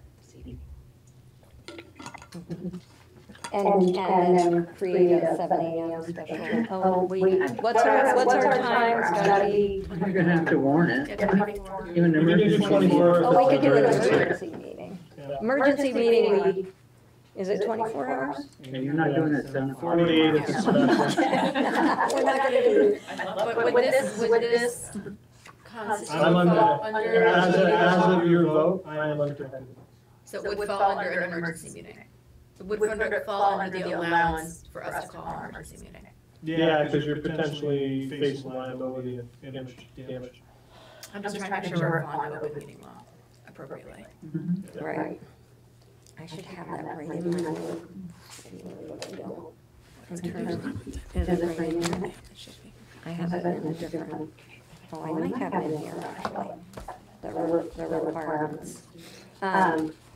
So, and we're still sitting here with that motion to create a subcommittee, seconded but not voted on, I believe. Oh, we did vote on it? Yeah. Okay, oh, so we did create it. I'd like to make another motion that we hold harmless Lane from the policy of 2.6 litigation. Asset protection. Litigation and image. Number 4. Just on this topic. I'm gonna just talk plainly now, but the image one is if you say yes to something potentially lit. Yeah, so if they come in with a KK flag and they can sue us because I don't put it up, that's the liability. The 9 to 0 is pretty clear, where things will land if it goes to court. Okay, we're not. If I say no, right, they can sue us, and if I put it up, I'm violating the image policy. So that's what I'm saying, there's no, your policies are putting me in a contradiction. Right, so if we hold harmless the policy about liability, hold you harmless, right? That allows you to say yes or no. No, that allows me to say yes. Because if I say no, we have liability. Well, but if we hold you harmless on that, you get to choose which one you want And to. protect the image, if you feel it would be harmless to the school district. I get what you're saying. It's in, I need to print that out so I know it. Okay. So I stay with my motion. So your motion is to hold Lane harmless from the policy number that Anna will help you with. 2.6 asset protection, number 4 and number 9, only for regarding the flagpole that now displays the flag. Okay. Until a flag policy is in place. Were you able to get all of that, Linda? Kinda.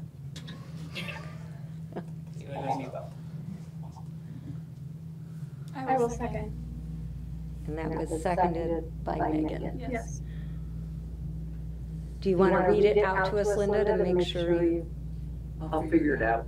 Okay. Thanks. Okay, so any discussion on this? So the motion is to hold Lane harmless for, in the executive limitations 2.6 asset protection, numbers 4 and 9, only pertaining to flying flags on the flagpole until we get a flag policy in place. Okay? So, I do think we would, I feel like we would qualify for an emergency meeting under the. okay, you found that? Perfect. So we're ready to vote on holding him harmless, on the motion from Hannah. All those in favor? Aye. Okay, so that passes. We had created a subcommittee to start researching this. Katja has figured out that we can hold an emergency meeting. I do think, I'm not gonna say You do definitely, think? but I do think reading this. Okay. Emergency meetings may be held only when necessary to respond to an unforeseen occurrence or condition requiring immediate attention by the public body. Yeah, It sounds like if we were in a position where we consider Potentially face liability, lawsuit. it would be requiring immediate attention, yeah. Do we have to wait for, does there have to be a suggestion that, for a flag that Lane says no to qualify for that urgent need? I think because right now in a situation where we could potentially face litigation, Yeah. that's considered urgent need. Yeah, ever since that Supreme Court case was decided, that's sheriff's statement. And it may be held without public announcement, without posting of notices, and without 24-hour notice to members, provided some public notice thereof is given as soon as possible for any such event. Okay. So you guys wanna decide when you're doing it? I think we need to talk to. So, yeah, we would have to arrange to connect with Pietro. And I can call a recess, right? Yes. A 5-minute recess, and I can call him and see when he's available. And then, okay, so I'm gonna call a 5-minute recess. So I can call Pietro and see if he might be available, or the soonest that he might be available for an emergency meeting. Is that everybody Okay. good with that? Okay. And the other piece is, I can be there or not be there. I don't know if my being there would be valuable. Well, But you can, I'm happy to do whatever the subcommittee decides. Okay, okay. All right, 5 minutes. so 5-minute recess, you can use the bathroom. So, we're back from our recess. I don't know if it was actually 5 minutes or not, but. I didn't time you, don't worry. Good. Felt like 5 minutes to me.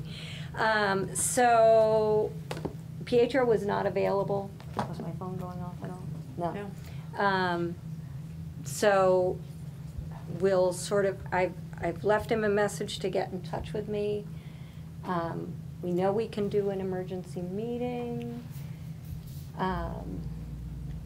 We have this subcommittee Which might not even be created, but it may necessary not if we- necessarily be emergency meeting. right, if we can do an emergency meeting. Are folks fairly open?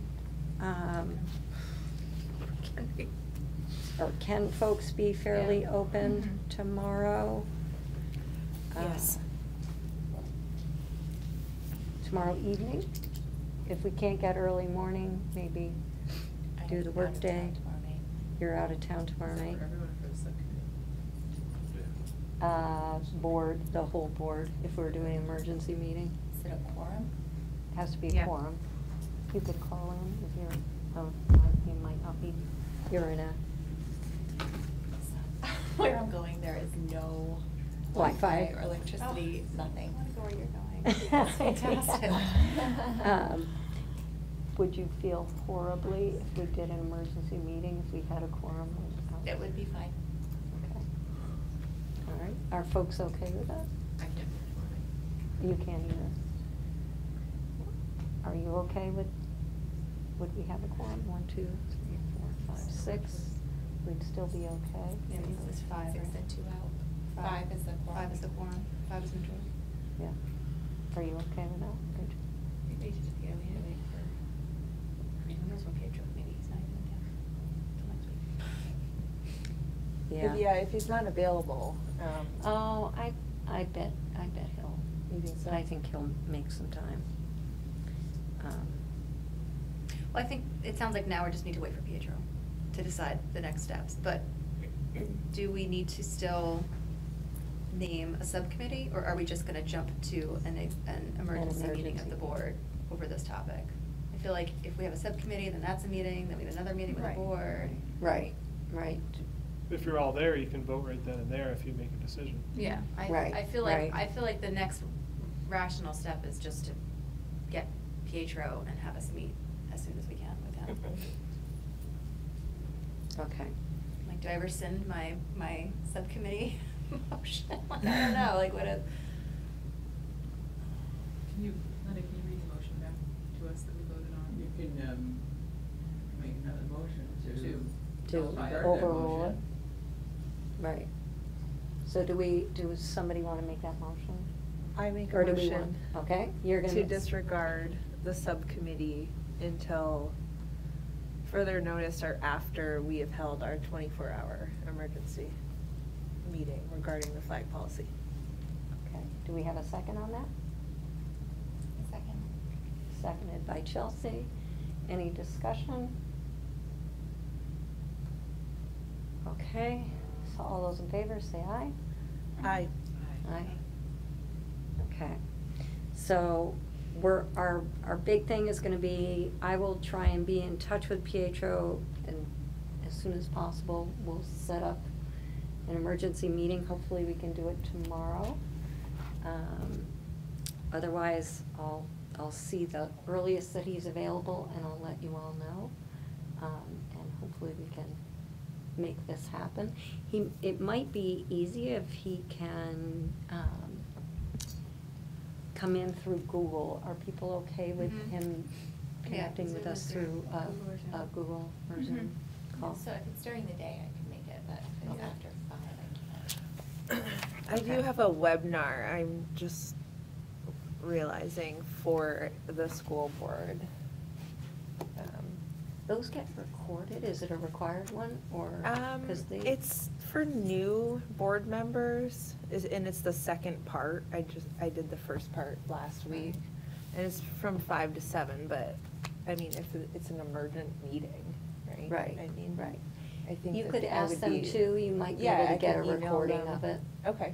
I I'll would look just into ask it. Carrie Lamb, who Okay. does all of that. She does the logistics for the VSBA. Okay, thanks. And she might be able to just get you a recording. Okay. I just have one thought. I've had a lot of thoughts, actually. But policies can be amended. Mm-hmm. And we need a policy. And we have a policy that we've worked on for 4 months with our attorney, Mm-hmm. based on choices that we made and guidance that he has given us already. And I worry about leaving here without a policy in place to protect our schools and our community. Those are my thoughts. And do you see the one that has been proposed as the only option? The only option for it right now, to have a policy in place right now, I do see it as the only option. Because I think to craft a different policy, we need more guidance from our legal counsel.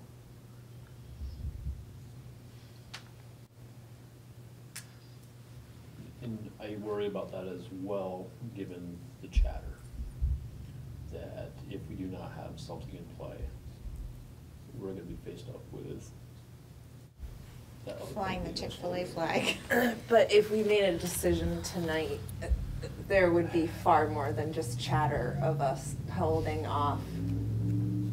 You know, it could be pretty detrimental if a flat decision was made tonight. Wouldn't we agree on that? Without having some questions answered? Do you want to potentially bankrupt the district? Unfortunately, any decision, I think. Yeah, is we're gonna be between a detrimental. rock and a hard place. And this is not a new topic for us. This is something that we've Mhm. discussed and considered several times. So to get this far in policymaking and have a lot of second thoughts, I don't think it's wrong. I think it's important that we've considered things carefully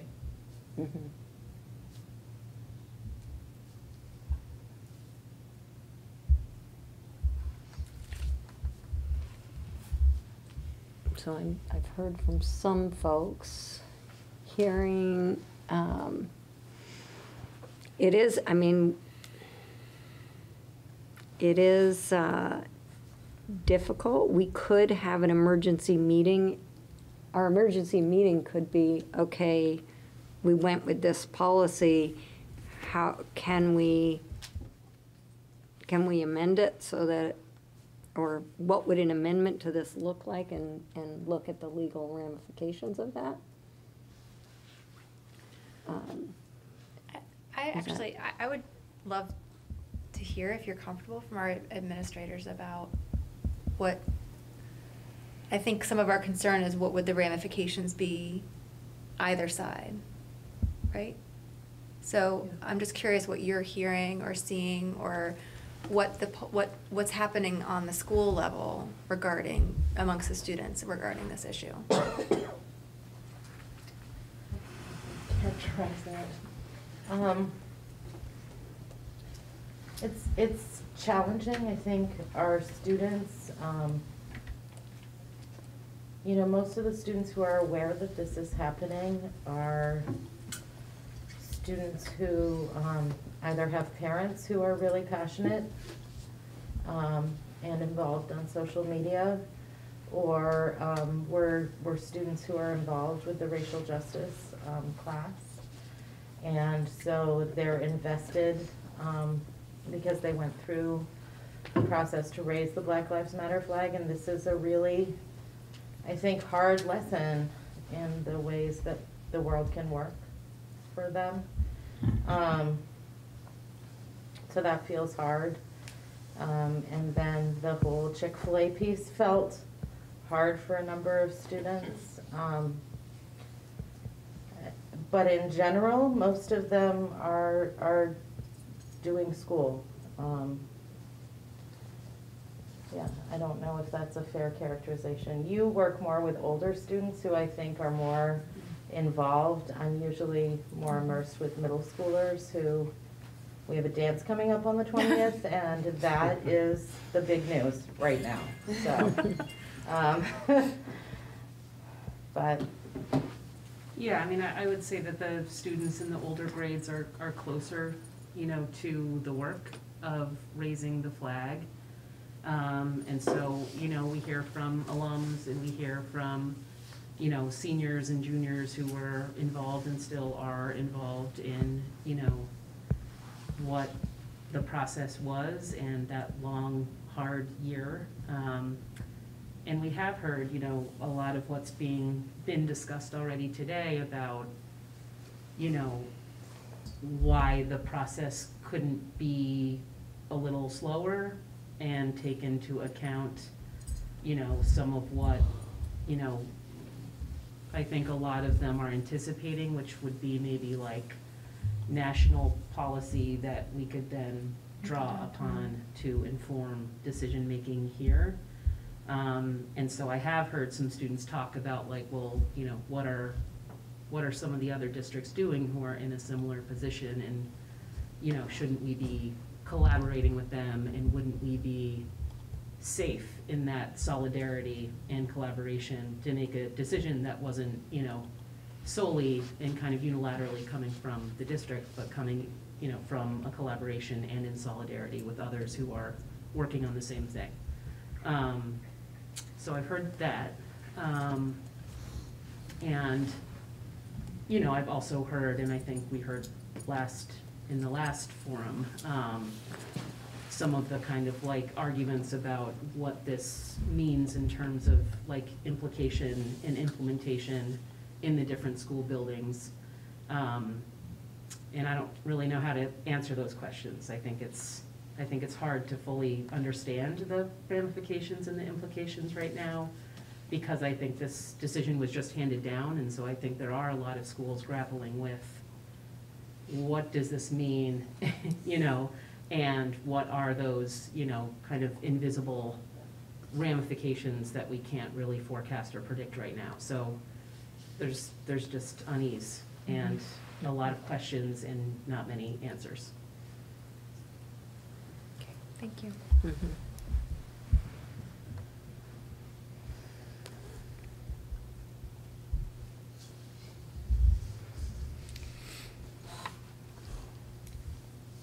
So at this point, we have on the table that we're going to hold off for an emergency meeting.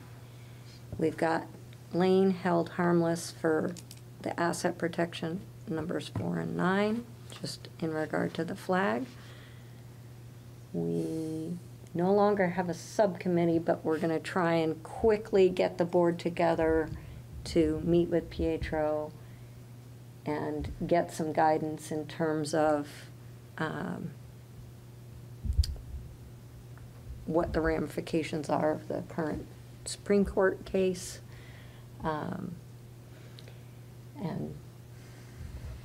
perhaps we can reach out to some other school districts, maybe. I don't know if that's something that the board would like to do.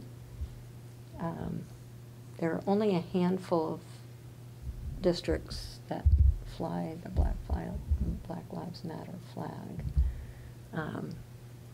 I don't know who all of them are. Montpelier was the first, right? Wasn't Montpelier the first school Montpelier, to have it go up? Burlington, I think Winooski. Winooski. I don't know the other. Burlington, Winooski. That's it.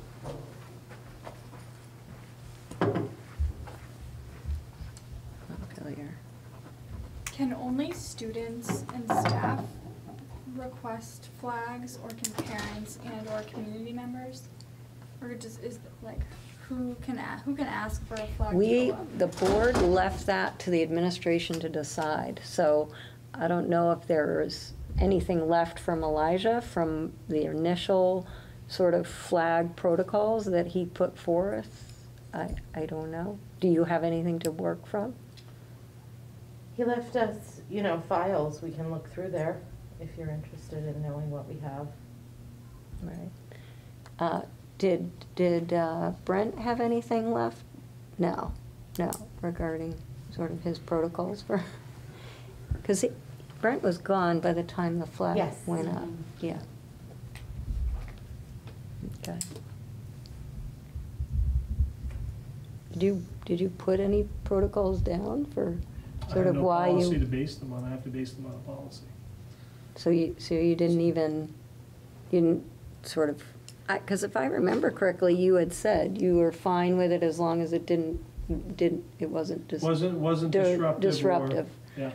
Right. At the time, but so, part of the calculus was that it wasn't, to be honest, that it wasn't well known, that it was establishing it as a forum for free public speech by having it up. But the Supreme Court changed that because it's now all over the national news. And we are in a time of divisiveness of people that are fighting it out on both sides of the Black Lives Matter flag, which means they're going to be more motivated to act out against it now that there's been a ruling, which is why I felt it was important to kind of bring this back up at this point in time. Right. Okay.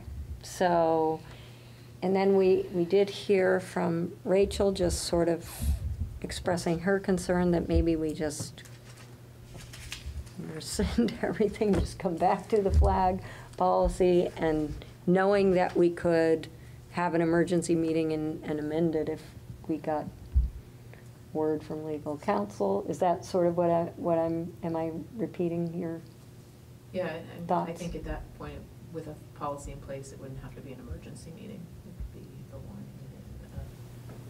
Right, at it. What happens in the interim?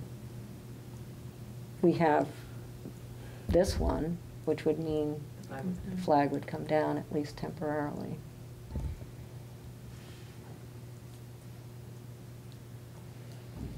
I'm curious sort of what people's thoughts are in that regard, because we did pass a motion to hold Lane harmless, so in some ways we're covering that, but we could,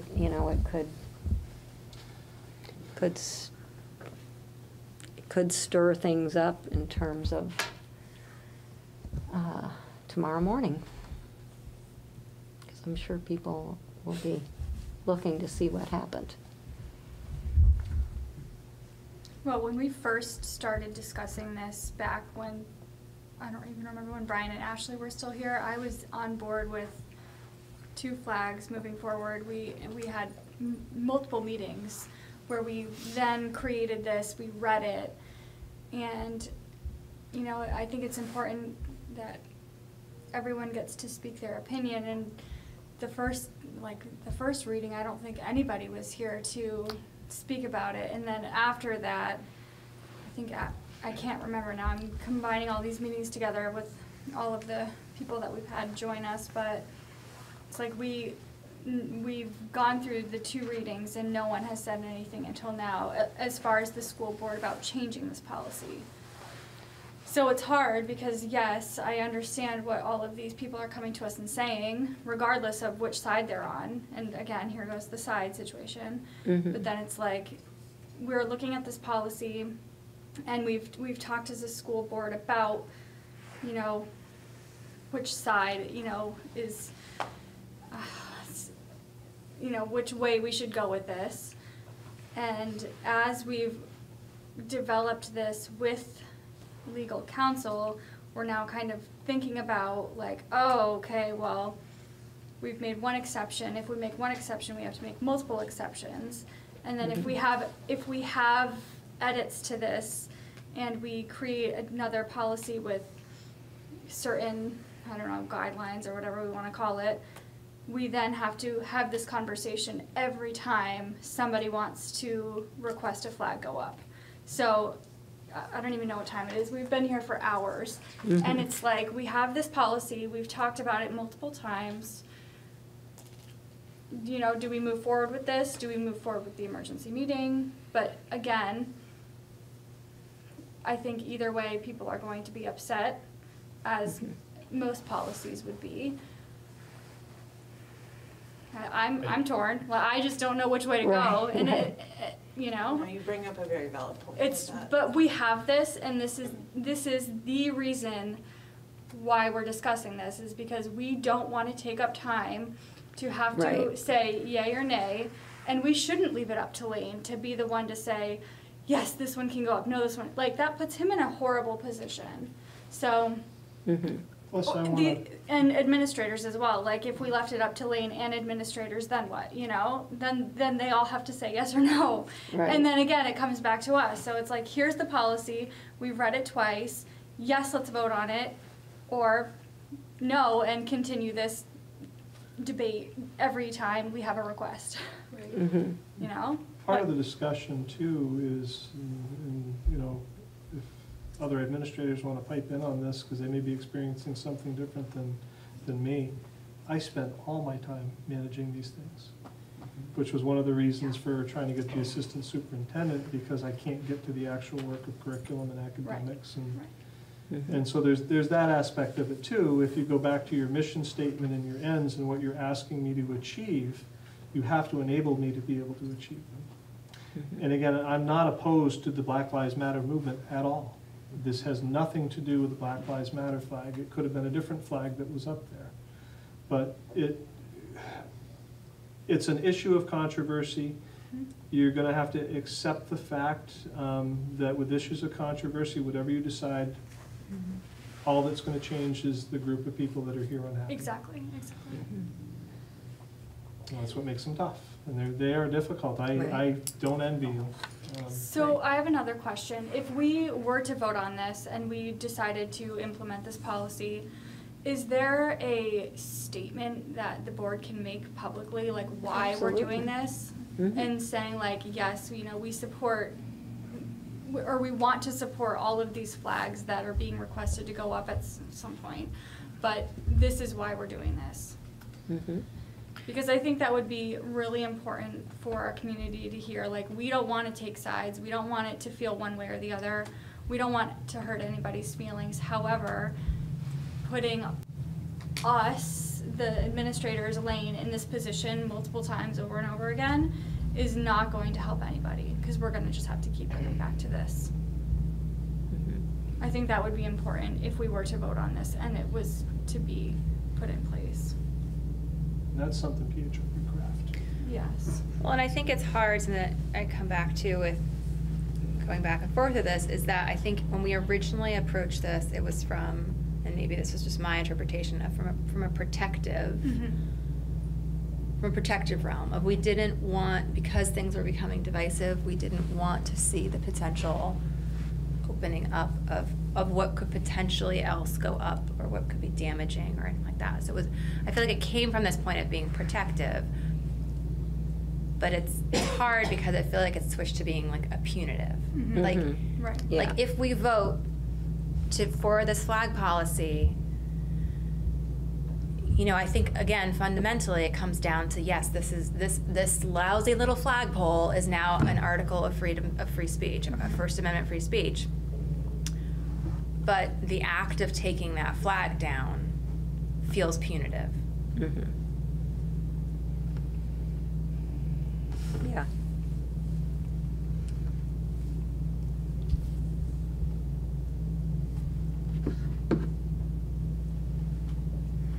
Yeah, and the thing that I'm struggling with is, on the one hand, it seems like I just don't feel whether or not, and again, I'm not a lawyer, I don't know the specifics, but on the one hand, it feels like it's pretty black and white freedom of speech, but then on the other hand, I'm hearing from other folks who have some legal background saying, well, no, not exactly. And again, when we got our counsel, it was prior to this decision being made. So that's where I'm sort of beginning to feel a little bit like, let's not go too fast. Let's see what folks are saying in regard to that, and it may be moving us more toward it's a little bit more black and white. But most of the time when I talk with lawyers, one of the frustrating things is a lot of times there's this gray, and it's not necessarily totally this way or that way. There's gray always, and that's the piece that I would feel very comfortable if it was agreed upon that that flagpole is definitely considered a public forum, and everyone deserves the right to be heard and to state their views, whether I like them or not.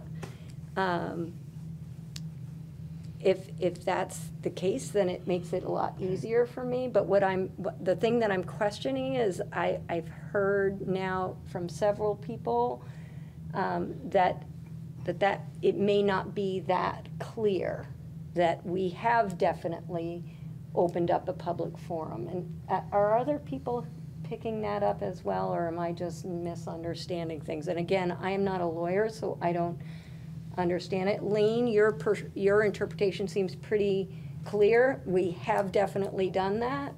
What was Pietro's discussion with? Well, I remember him saying we could do a second thing where we map out sort of Add amendments on it? or no, that process, a but then the process. make it almost. You could create a process, and then it would be government speech, and then if somebody That's when you guys got into the discussion about, is this what we want to be spending our time doing, right, because then it's and then that would mean you would then, when people are running for the school board, it's not going to be what's best for our children and moving our district forward and producing the best education possible for our students. It's going to be, which flag do you want on the flagpole, which is sort of getting us all sidetracked into those sort of push button issues that are unfortunately out there now. So that, I mean, So I don't understand why we would have to be the ones making the decision about which flags would fly. Like, wouldn't that be at the administrative level? No. Because, But I think it could in a policy, we could say that It that's. could, but they're just gonna Right. appeal it to you anyway. that then it would They're gonna appeal suck to up us, hours and then we hours would and be hours of our having, time if our answer we'd is have no. complaints, and they would follow the complaint procedure, and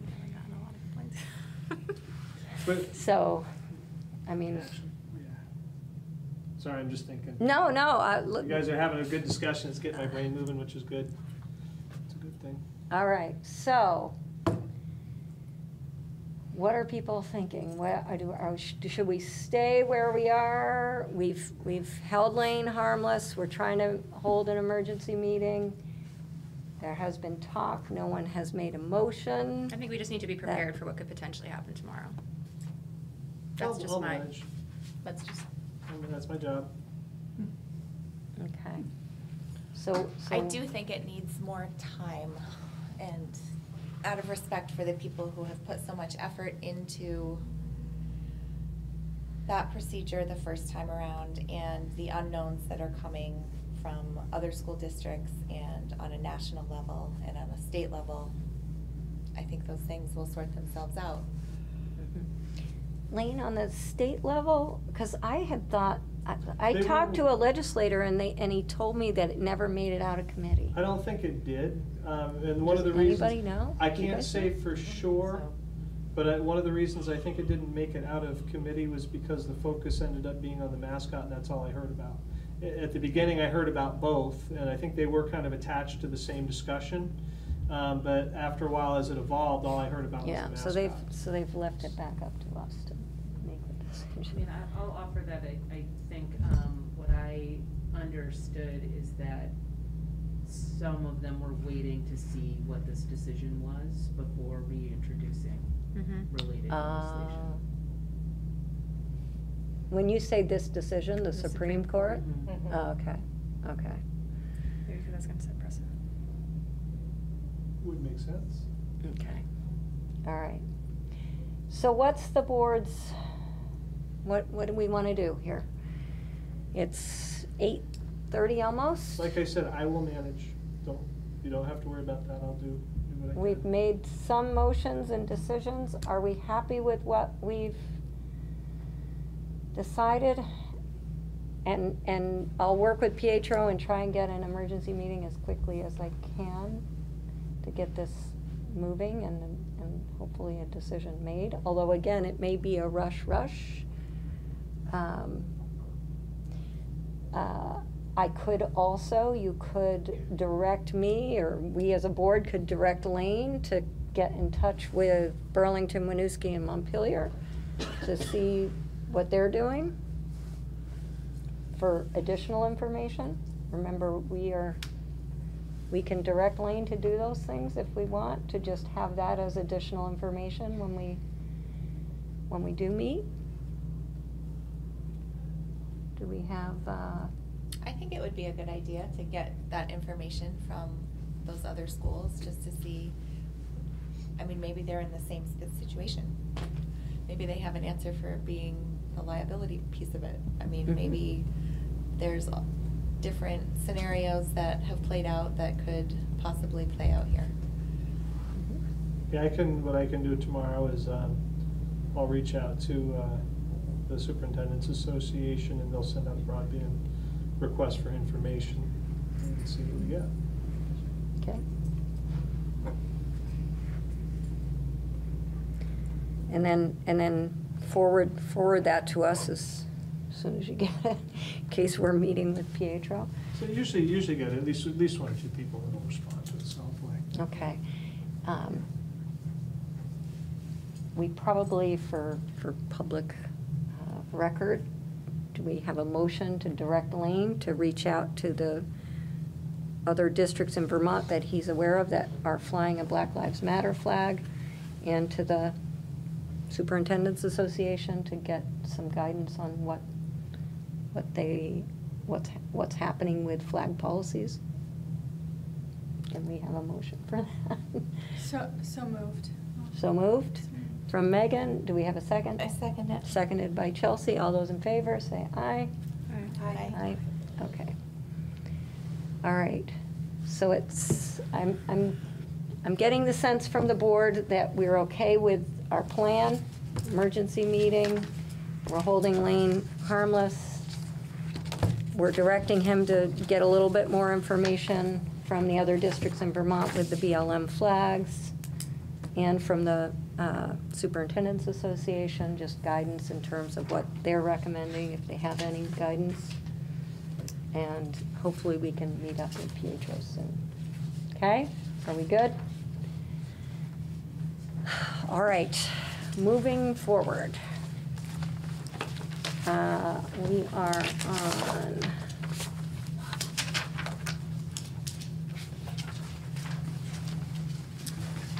on the first reading of the required state and federal policies that Lane is responsible to making sure the district has updated. There were only two. I emailed a whole bunch of them. Right, right. Yeah. There were only two and I that I had apologize. questions about. And this is just first reading, so you want to just kind of read through and get familiar with his changes. But one of the the two policies regarding the board. Those aren't required? Those are not So I'm required. saying board prerogative, you guys decide. Yeah, something else. and I would encourage board members to look at our own policies, because we already have policies that cover those things. So it seems redundant for us to have us adopt those from the state. So that's just my opinion. Take a look at it. We'll be looking at them again. And for a second reading, remember, first reading, you're just looking through and making sure they make sense, you understand them. And again, this is, if you look at our overarching policy of making sure that the district is run legally, Lane has to make sure that he has all of the state and federal policies that are required for school districts in Vermont to have. So that's what he's doing. He's going through and making sure they're all updated, and that he has all of those required policies. And he may be recommending some that may not be. Are you recommending any that are not required? I can't remember when I just glanced at it. It looked like not. No, the ones that weren't required, but that they made changes to, I just said board prerogative. Right. Yeah. Okay. You know, And if I'm saying should adopt, that's because it's required. okay. And then you're going to send us another batch after this batch, right? Because this is only the first batch, or are these No, you have only all- you have these? all- We have all the ones, so all those of are them. all of the ones. Yeah.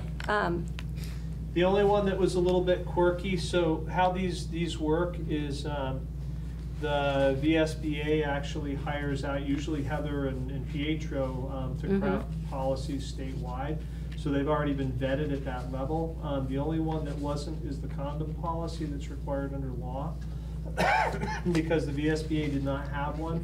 That was one that we ran through Pietro to take a look at to make sure that, it met all the requirements and wasn't putting us in any more jeopardy than we need to be. So that one was vetted as well, just so folks are aware. So the equity policy that, so VSBA was recommending that. Did you take a look at that one? That's not a new change, that's one that was in front of this board. So we already have that one? 6 months ago, and no, the board did not want to move on it. The board rejected it. The equity one? The board suggested that the students go back and have some community discussions about it. I don't remember that. Yeah, it was a while back. I think it was at the beginning of this year. There was another policy that was associated with it for the teacher handbook as well. But no, the board rejected them.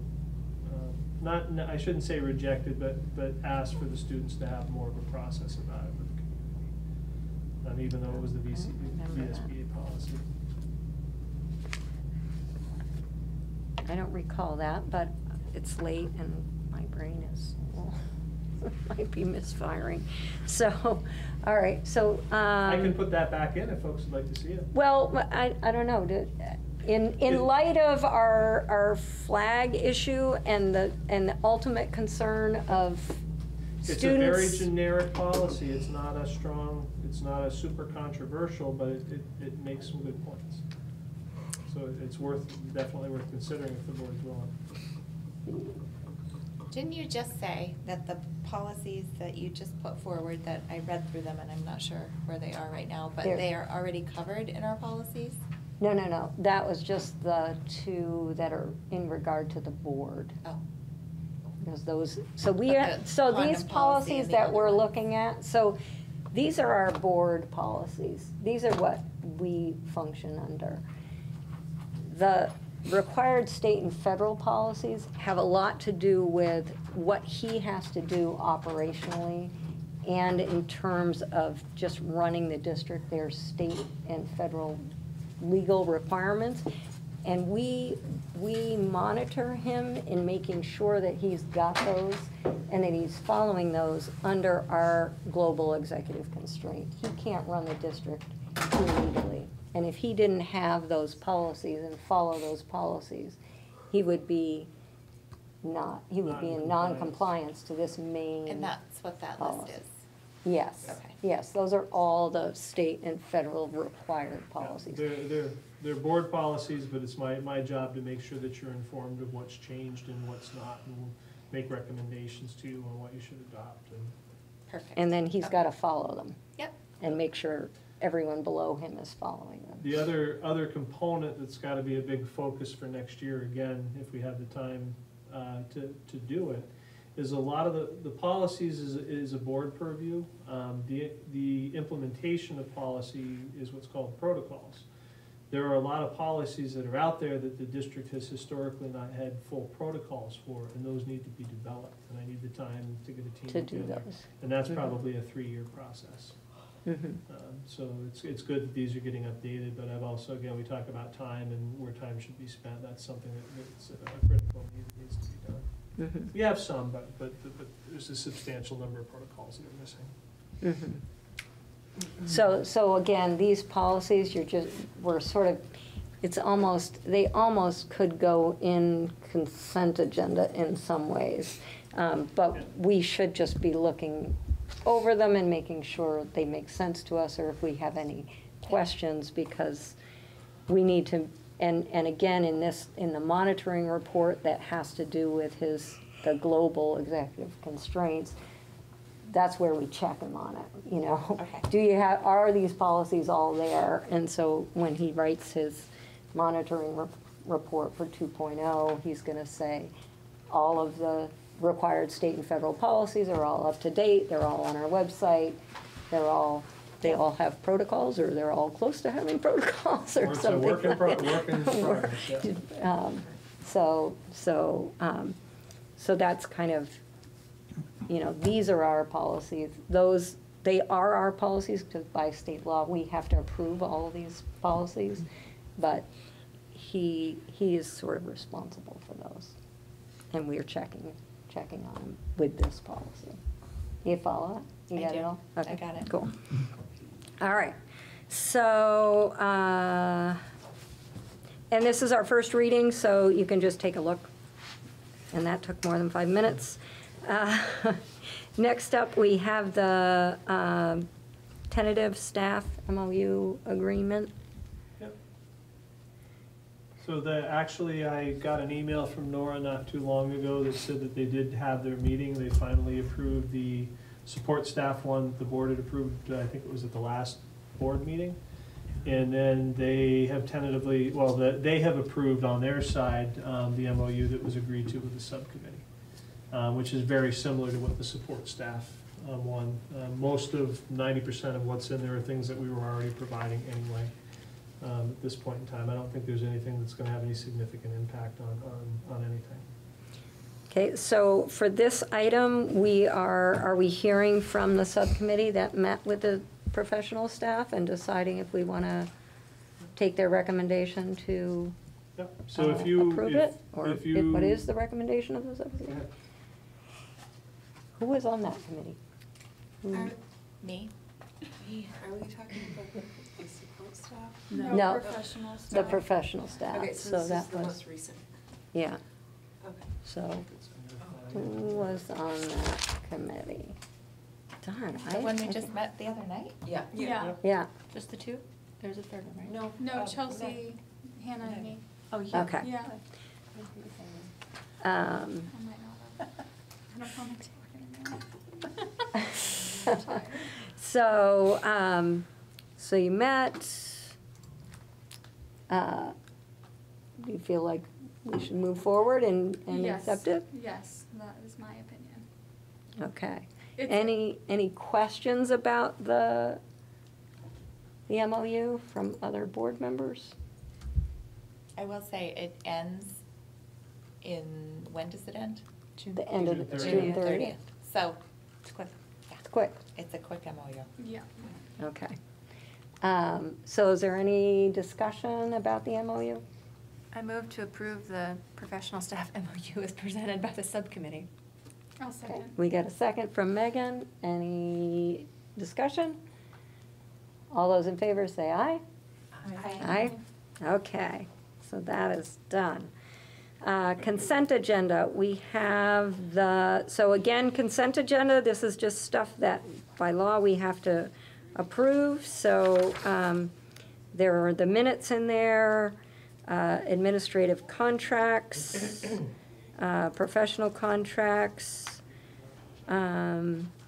and then we're also authorizing Lane to sign new hire contracts so that he can move along in that process and not be held up by us having to approve it. That's for after.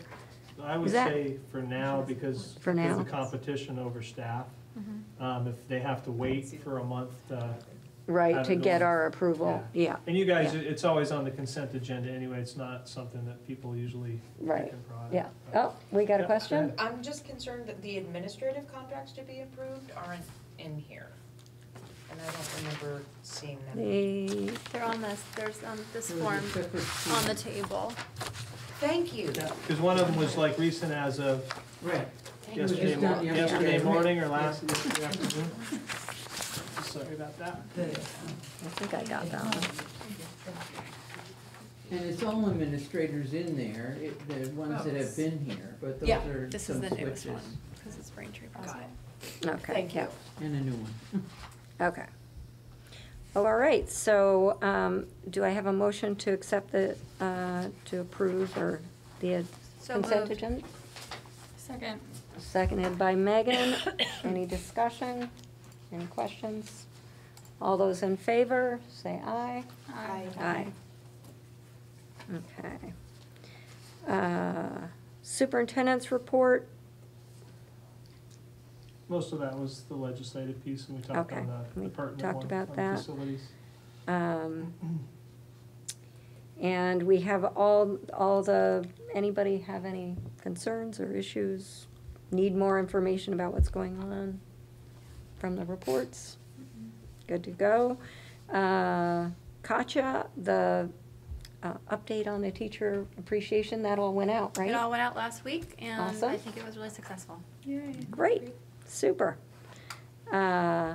So, action recap, oh my God. So we are going to be, hopefully I'll be getting in touch with Pietro.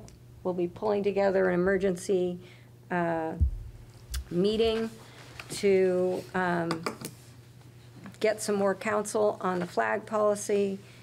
Lane will be getting us some additional information from the other districts with the BLM flags, and any words of wisdom from the Superintendent's Association.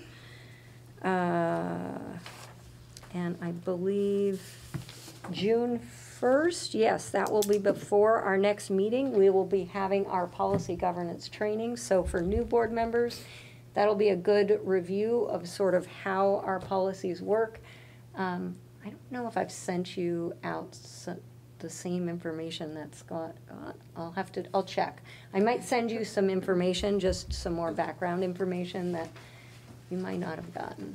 I'll check it, sorry. If I forgot, I apologize. So that will be happening.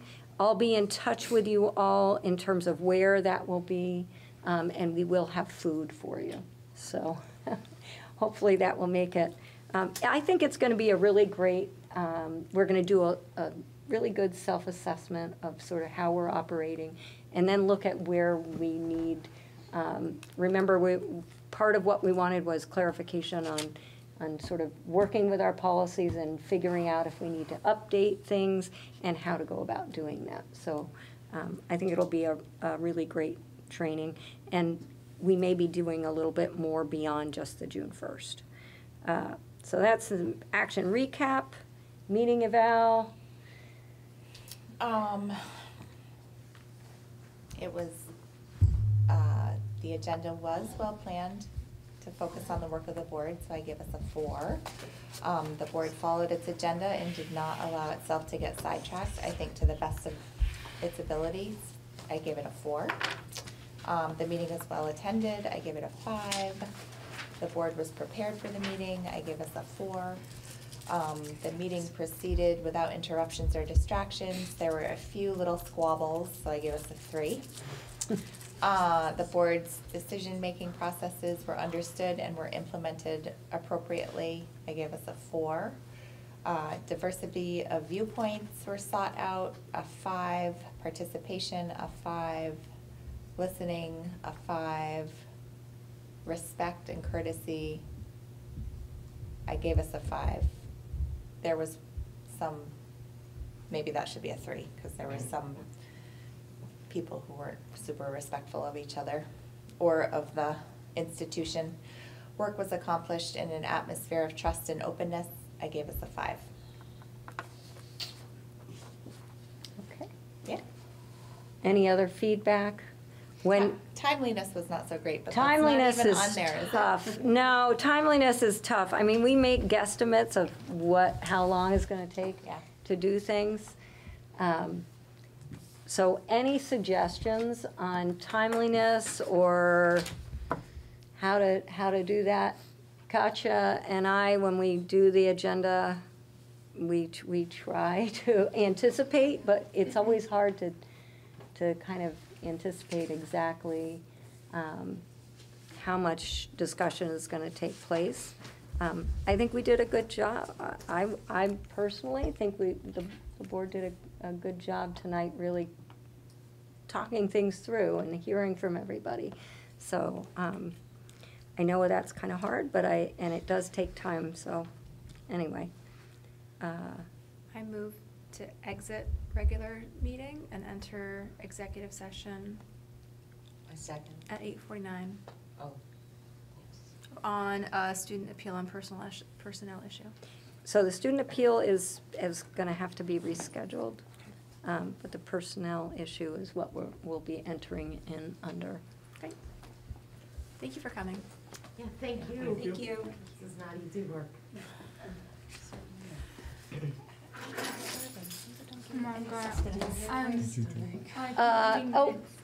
So we need to vote on the motion. We do. You moved. And you seconded. You Hannah seconded. All in favor? Yeah, aye. Aye. Okay. Now we're off.